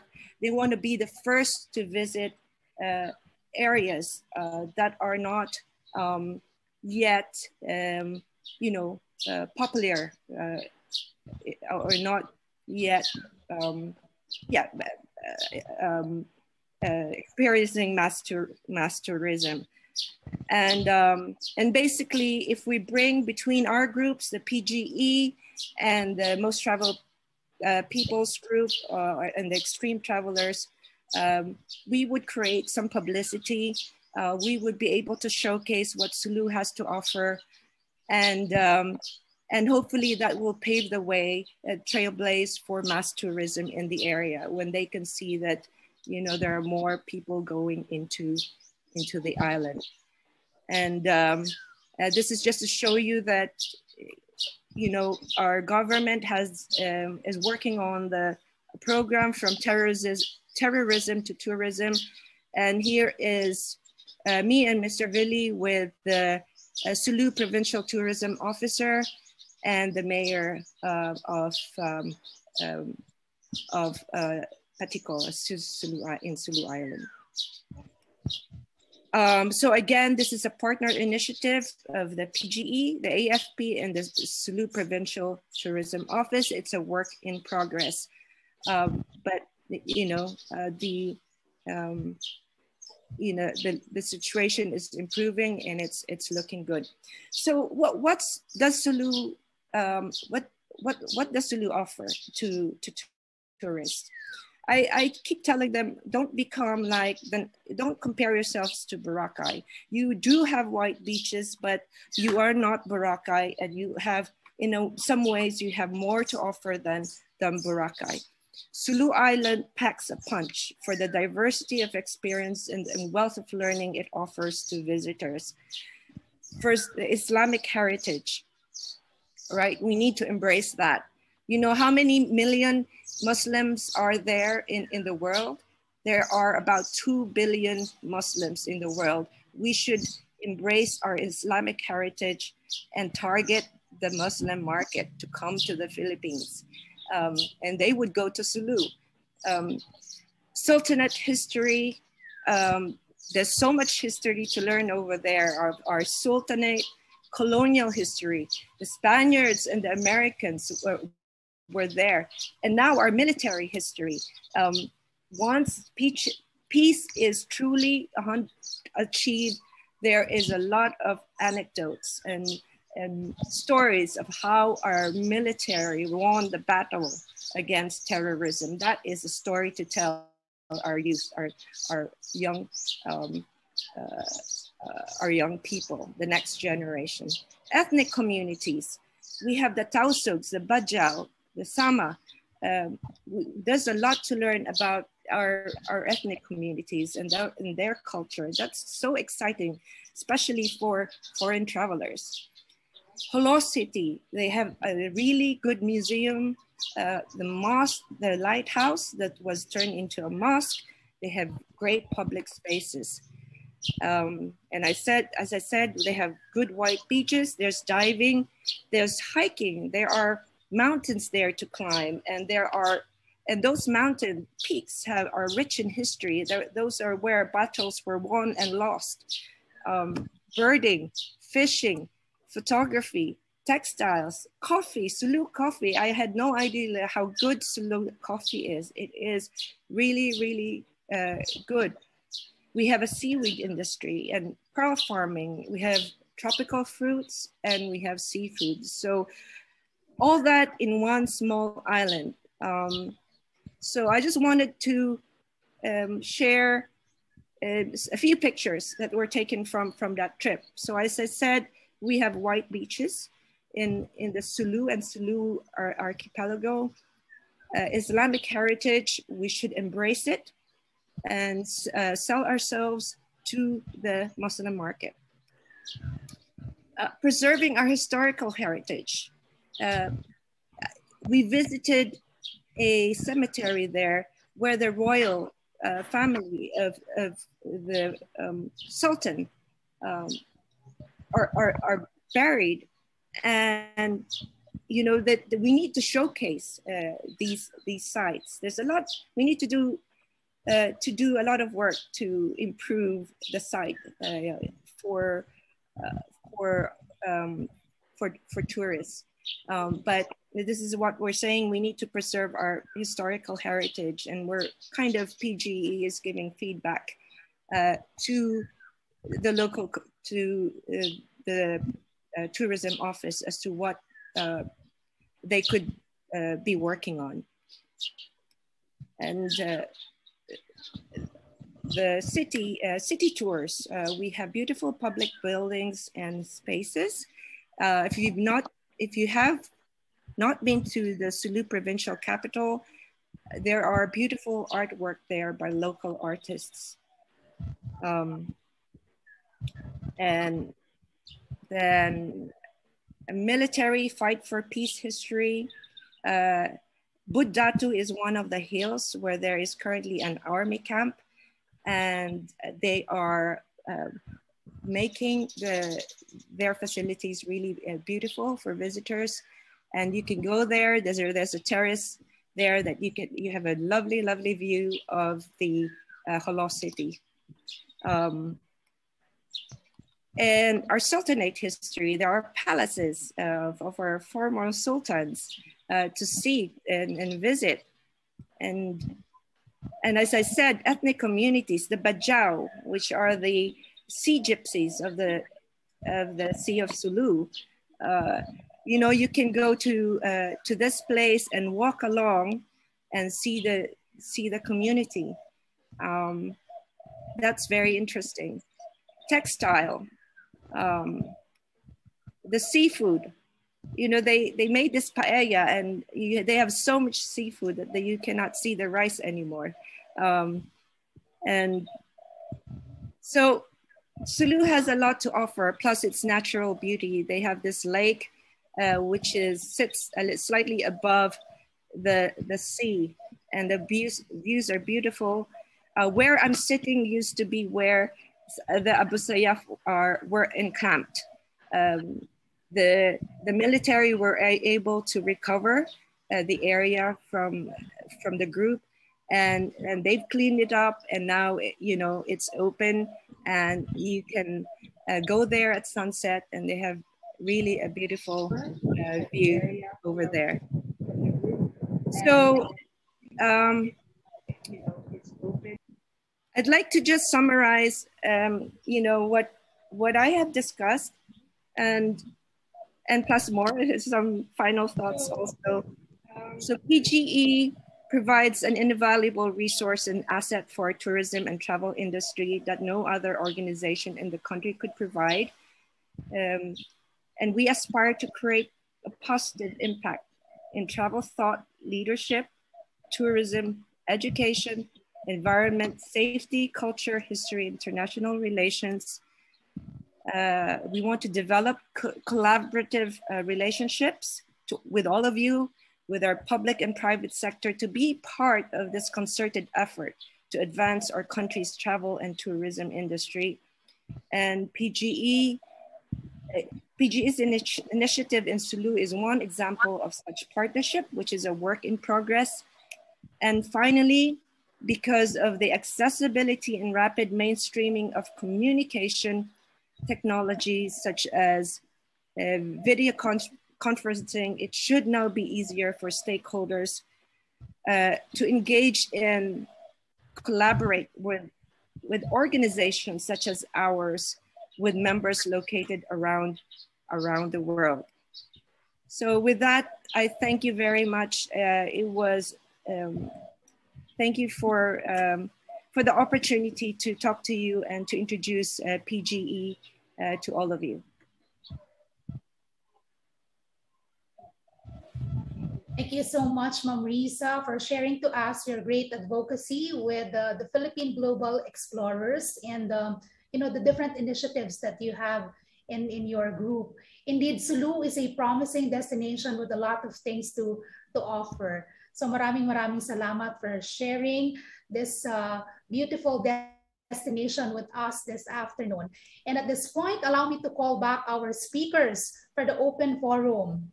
Of course, we have Ma'am Wen, Ms. Rowena Seryoso, Ma'am Shella Reboredo, Mr. Mon Marinas, Dr. JP Rivera, and of course, Ma'am Risa Rasco Ford.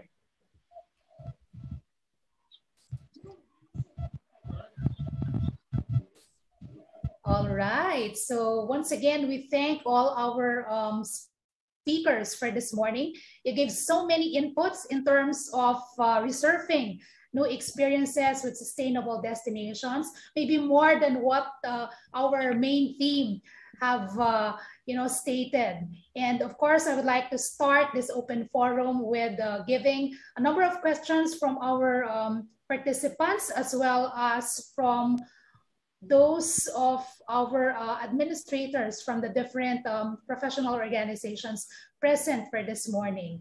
I would like to start with a question for Ma'am Weng. Ma'am Weng, you gave us a very good outlook in terms of priority destinations and banner destinations as part of the programs of OPMD. And we've been getting a lot of questions about how to get a copy of the product development manual.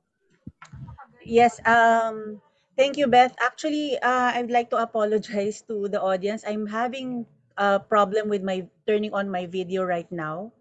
But with regards to the manual, we have yet to roll it out to the public.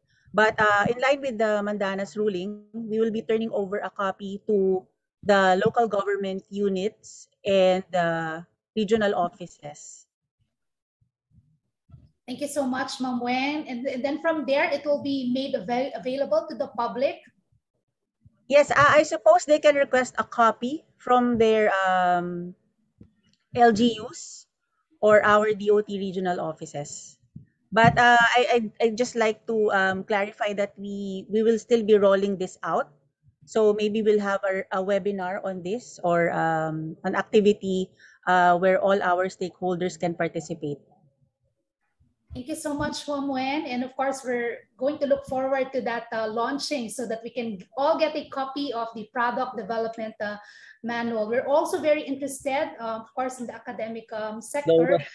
This is something that we can also infuse, of course, in the improvement of our instruction, so that we can be more adaptable with what the government would want to undertake, of course, in the coming years as part of your plans and programs. Thank you so much, Ma'am Weng. And next question is for Ma'am Shello. Ma'am Shello, you mentioned something about repurposing, and that ART acronym made a difference for this morning. And we saw a number of innovative strategies for Okada. I would just like to ask, how did it affect the bottom line? Because you've shown us a very positive outlook in terms of finances, that you've met your targets. How did it affect the bottom line? All of these innovative strategies that you have, your partnership with the different stakeholders, and of course, your people management in your property. I thank you so much, Beth. Again, thank you for inviting me, and thank you for that question. And I'm so happy that you really like the strategies that we made for Okada. I want to share the best practices that we have, because I think it's going to inspire us also and motivate us to do more. With regards to the bottom line, I must say it's still profitable despite the fact that we did have some discounts, or I must say we offered a tailor-made package to our corporate clients and socials clients, as well as for the food and beverage patrons of Okada. It's still profitable. I think it's just a matter of meeting with your food and beverage team, cost control, and of course, laying out the cards to them that this is the market now. We really have to adjust. We really have to be flexible. I know in the beginning that Okada Manila has really, what do you call this? I must say, aspirational to everyone, to our market, but come the pandemic arrives, so we really have to adjust. We cannot stick with the rates that they really want to have. So as the head of sales and marketing, it is imperative for me to tell them and educate the different departments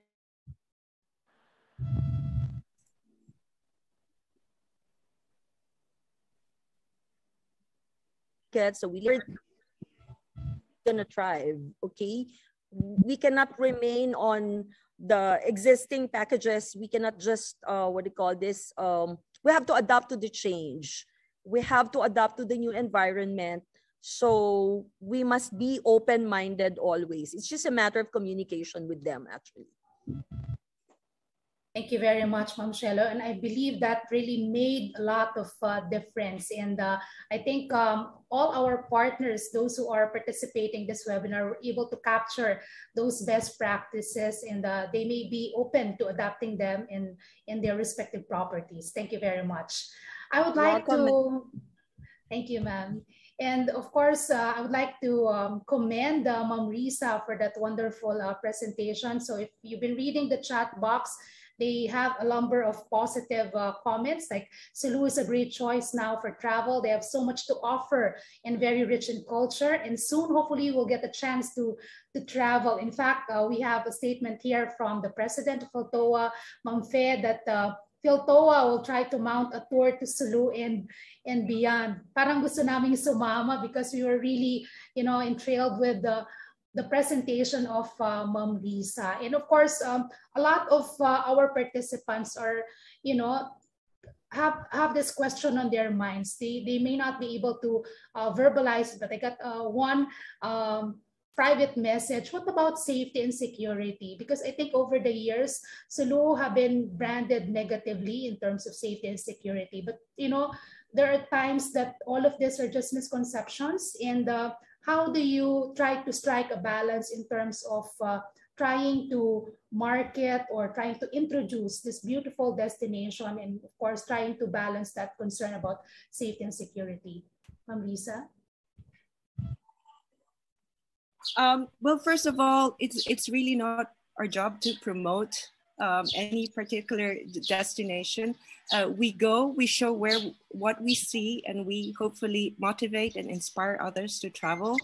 That's as far as we go. In the case of Sulu, it's an ongoing, it's a work in progress. So the situation there is improving. It's not 100% safe there. There are soldiers on the ground still, but it takes people like, we need the first tourists to go there.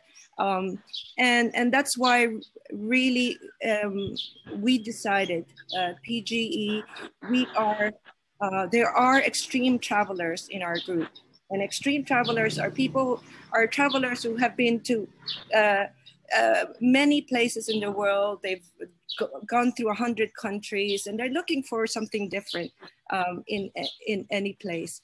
And so these are the perfect people to test locations like Sulu, where once they go, and they're willing to take risks, right? They know where they're going. These are the same people who visit Afghanistan and Libya, countries at war, and they are willing to take risks because they love to travel. They want to see the world regardless of what situation it is in.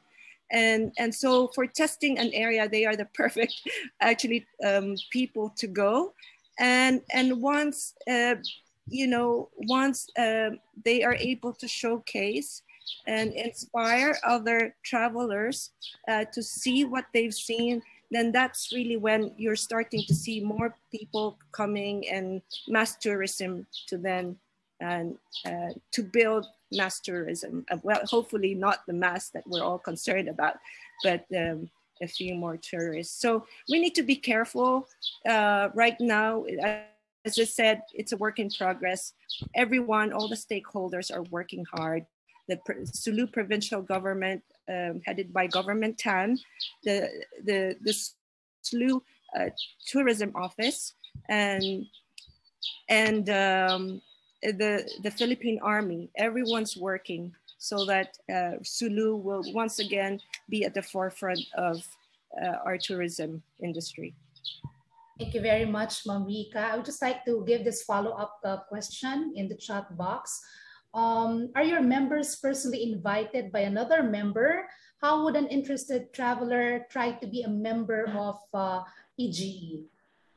All right. Well, I kind of mentioned it earlier. First of all, you have to have a Philippine heritage. So that's easy.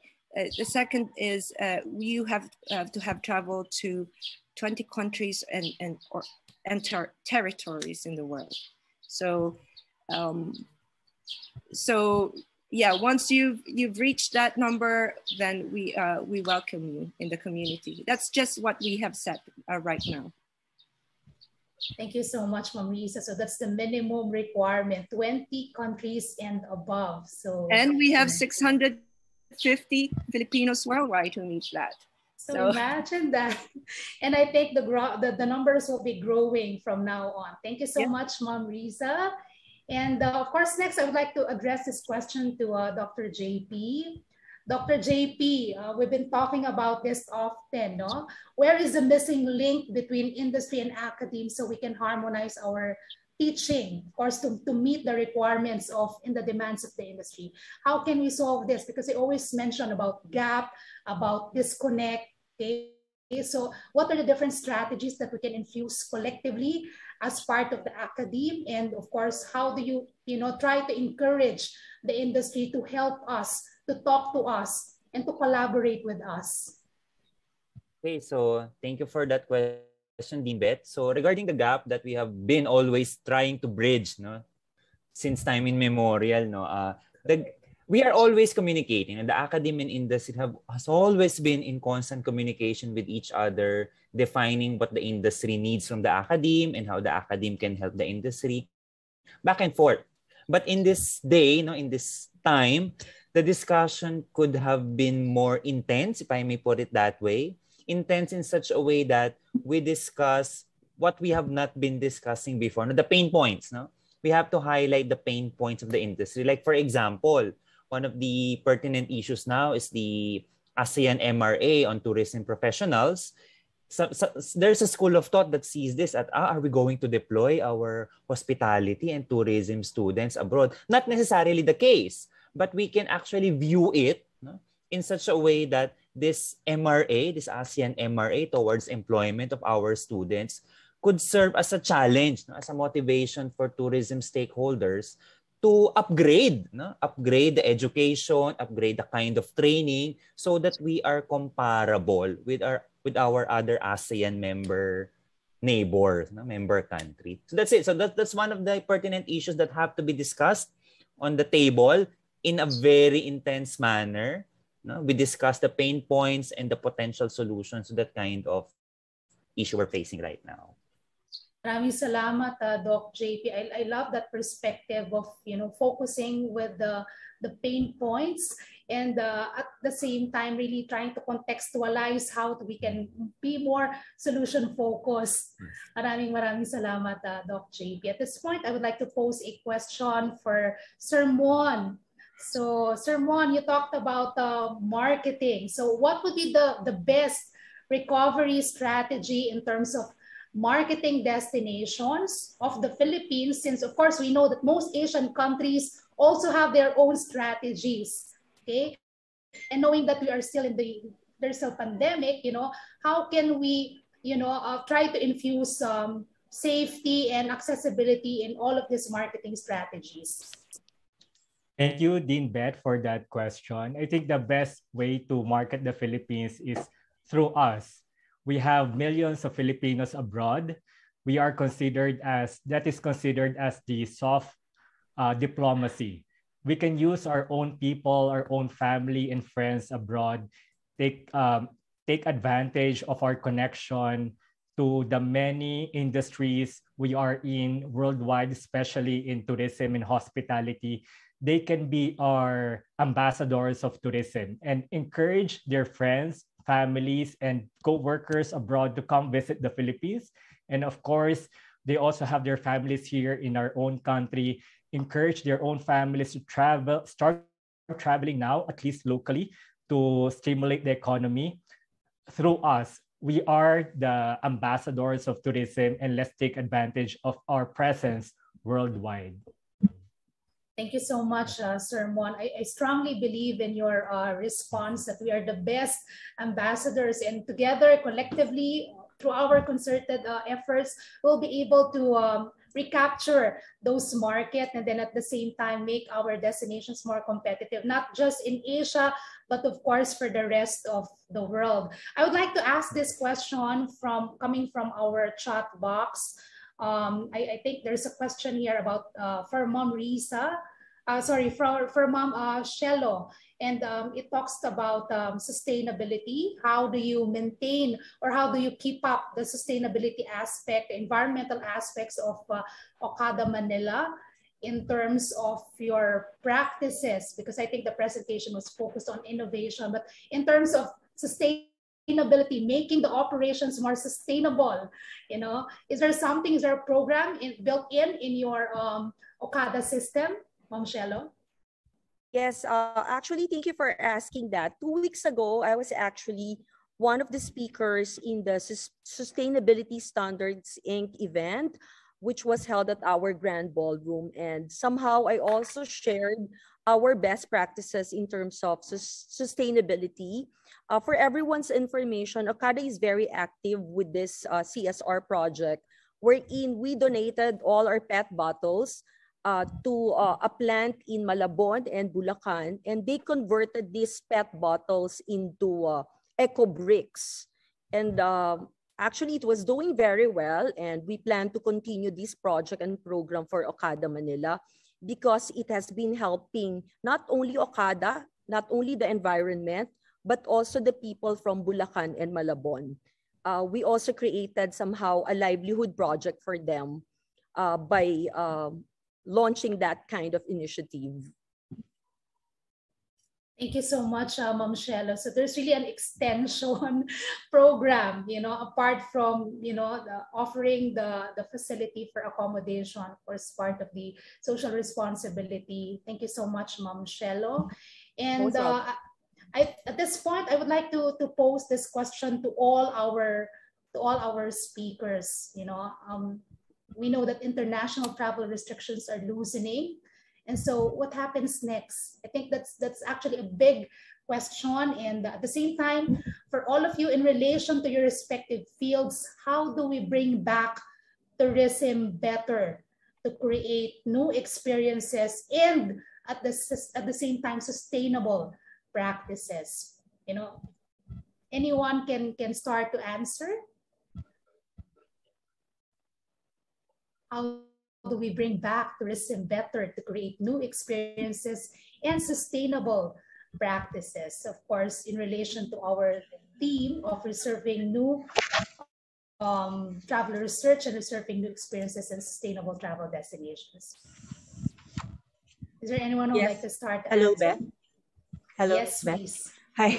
Yes, I'm sorry, I still can't turn on my video at the moment, but anyway, okay, I think what with the Department of Tourism has done, we maximize the hiatus to develop new circuits, because when you develop new circuits, you ease the pressure or impact in the destinations, because it involves 2 or 3 or more major destinations. So you ease the impact that the communities and the destination experiences, and then you start to, with the development of tourism circuits, you diversify the products and experiences, and you enrich the experiences of the tourists, and then you spread the benefits to small communities and businesses. So I think we can start with that, and as we open the destination with the easing of travel restrictions to all markets starting tomorrow, at least we can showcase more products to our visitors. Thank you so much, Ma'am Wen. So that's product diversification, and of course, spreading the benefits, multiplier effect, and so creating more sustainable practices based on focused initiatives adaptable to the resources that we have from the government. Maraming salamat, Ma'am Wen. And of course, I'd like to call on Sir Mon. Yes. While we are not going back to pre-2020 levels yet in terms of tourist arrivals, our guests now are more conscious on health and sanitation. So I think for our guests now, we can provide more activities that will make them safe and that will definitely make them feel protected. So one of the activities probably is to provide more activities outdoor. For example, when it comes to dining, if if our facility has an alfresco area, that we can suggest to them that it's better to do it alfresco. If we have meetings and we have open areas like gardens or anything that they will anything that will make them feel safe and secure. So now the priority is to keep them safe and reduce any fear that there can be any contamination or any infectious diseases. So now I think we have to keep in mind safety and priority in everything that we do. Thank you so much. Safety, security, restoring travel confidence. I think those are the gist of the statement of Sir Mon. Maraming salamat, Sir Mon. May I call next Ma'am Shelo? Ma'am Shelo?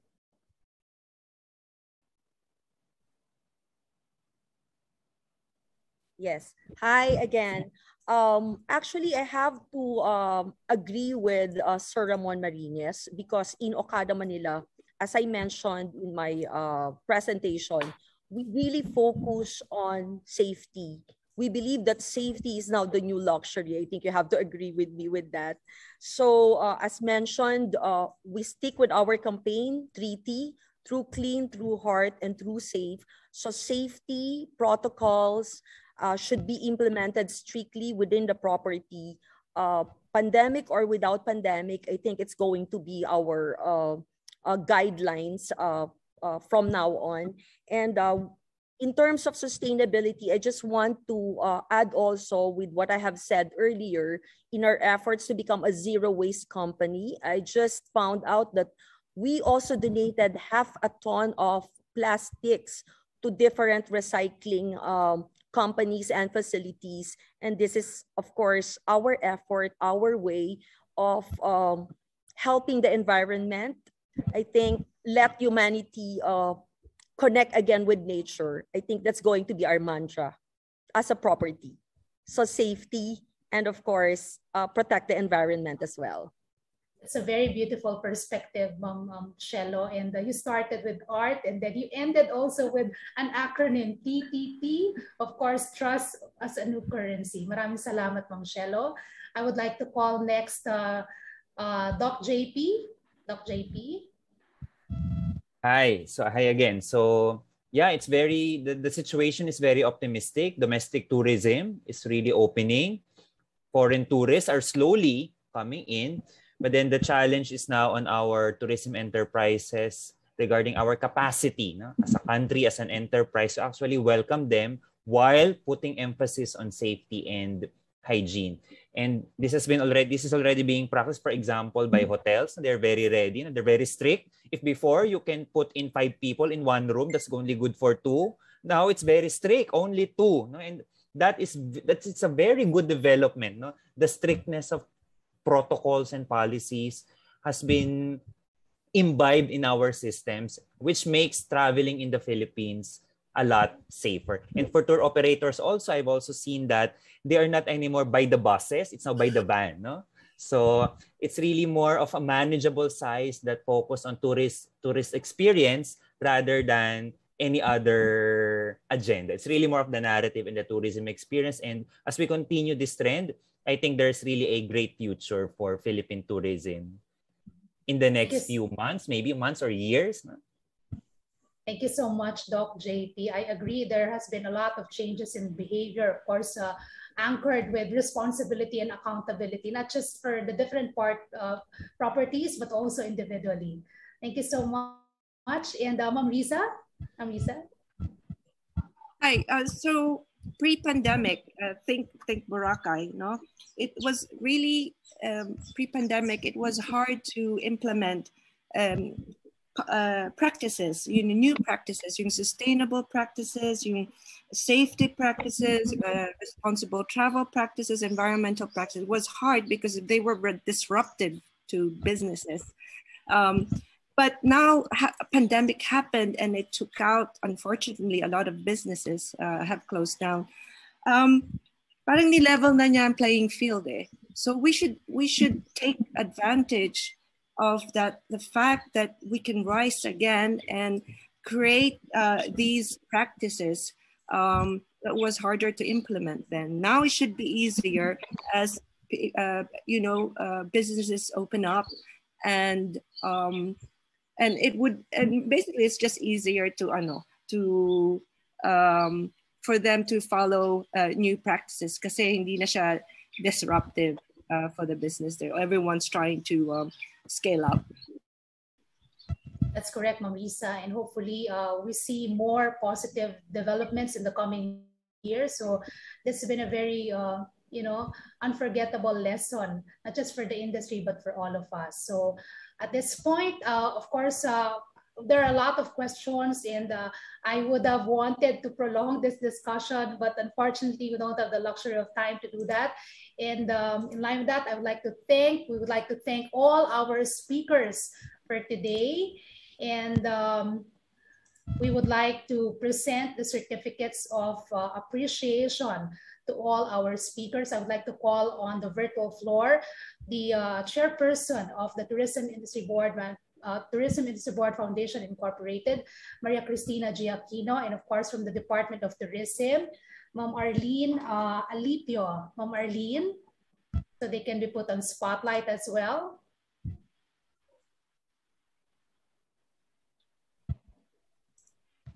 Thank you so much. Congratulations to everyone. It was really an interesting conversation we had with all the speakers. If you can just look at the chat room, a lot of positive words actually have been shared by our participants.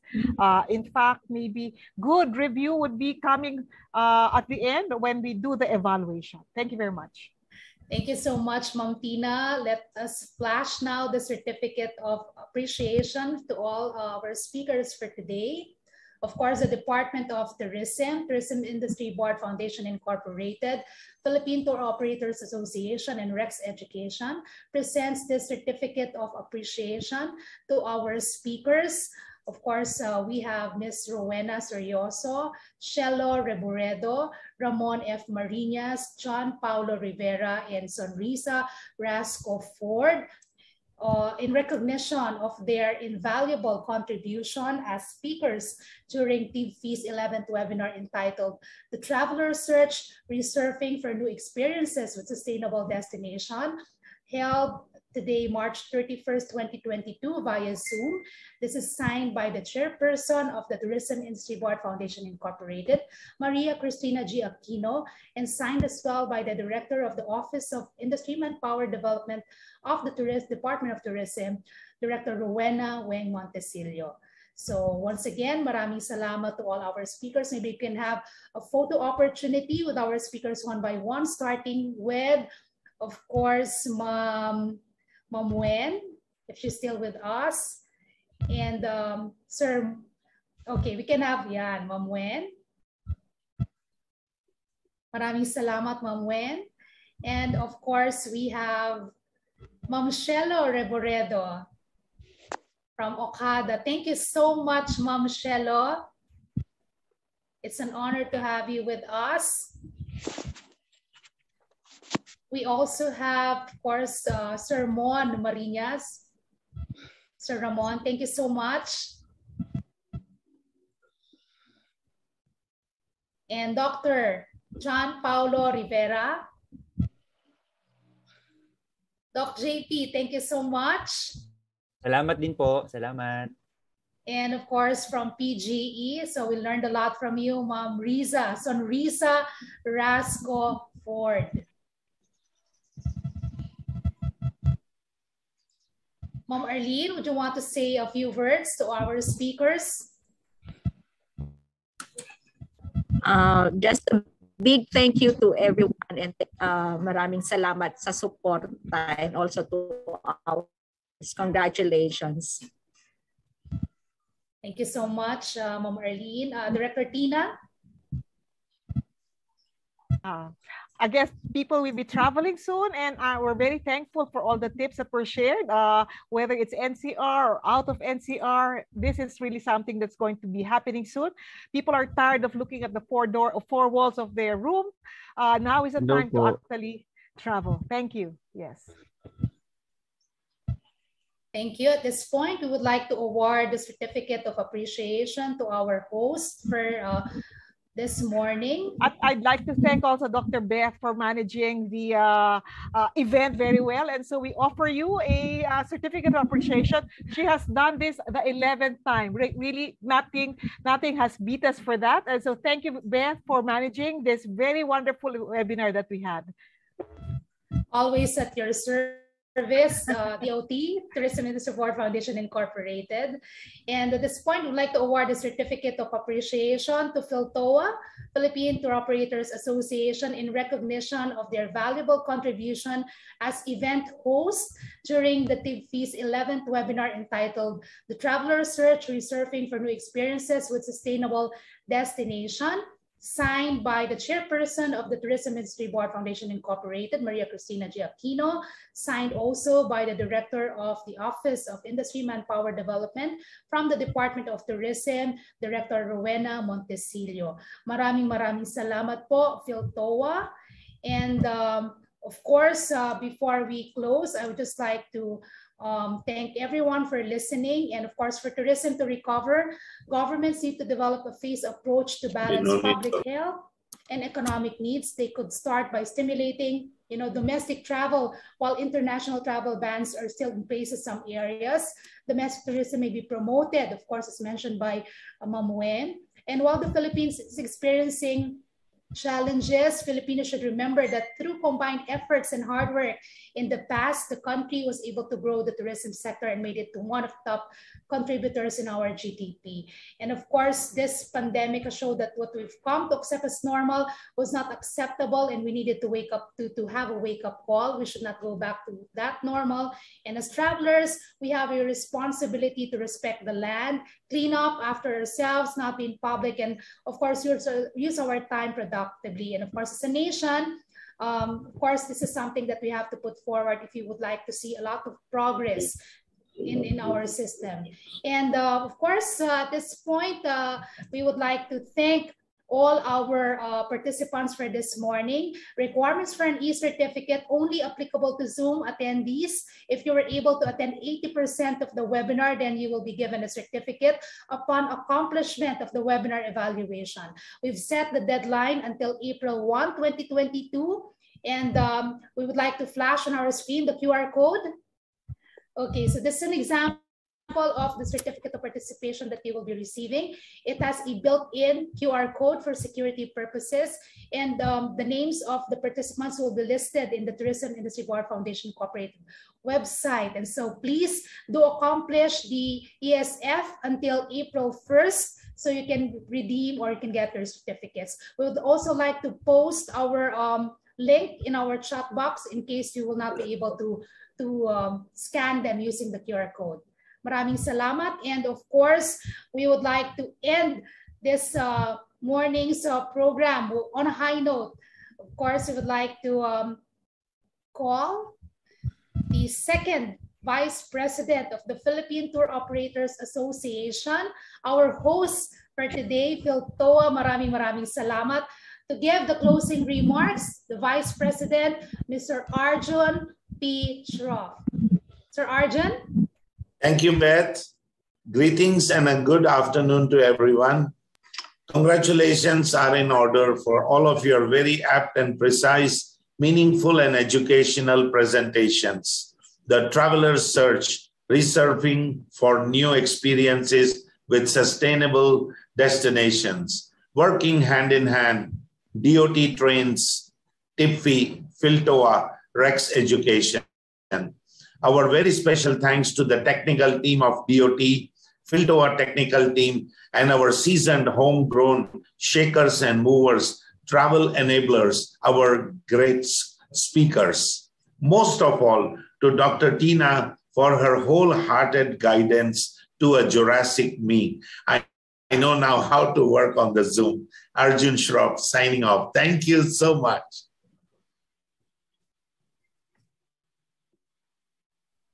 Thank you so much, Sir Arjun. And of course, we'd like to thank our participants here in Zoom and also in Facebook.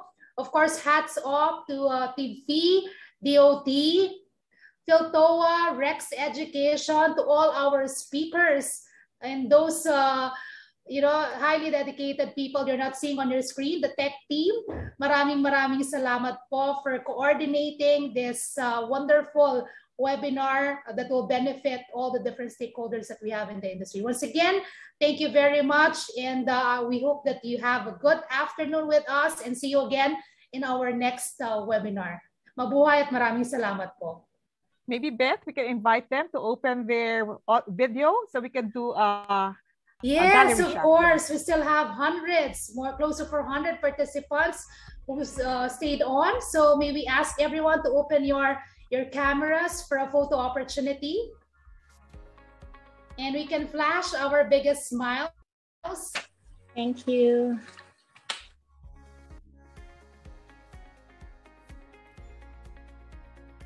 As you open your cameras, I'd like to acknowledge the presence of the officials from the Department of Tourism, TIBFI, PhilToa, all the different professional organizations. Of course, we have a lot of students present for today. Maraming salamat to all the school administrators.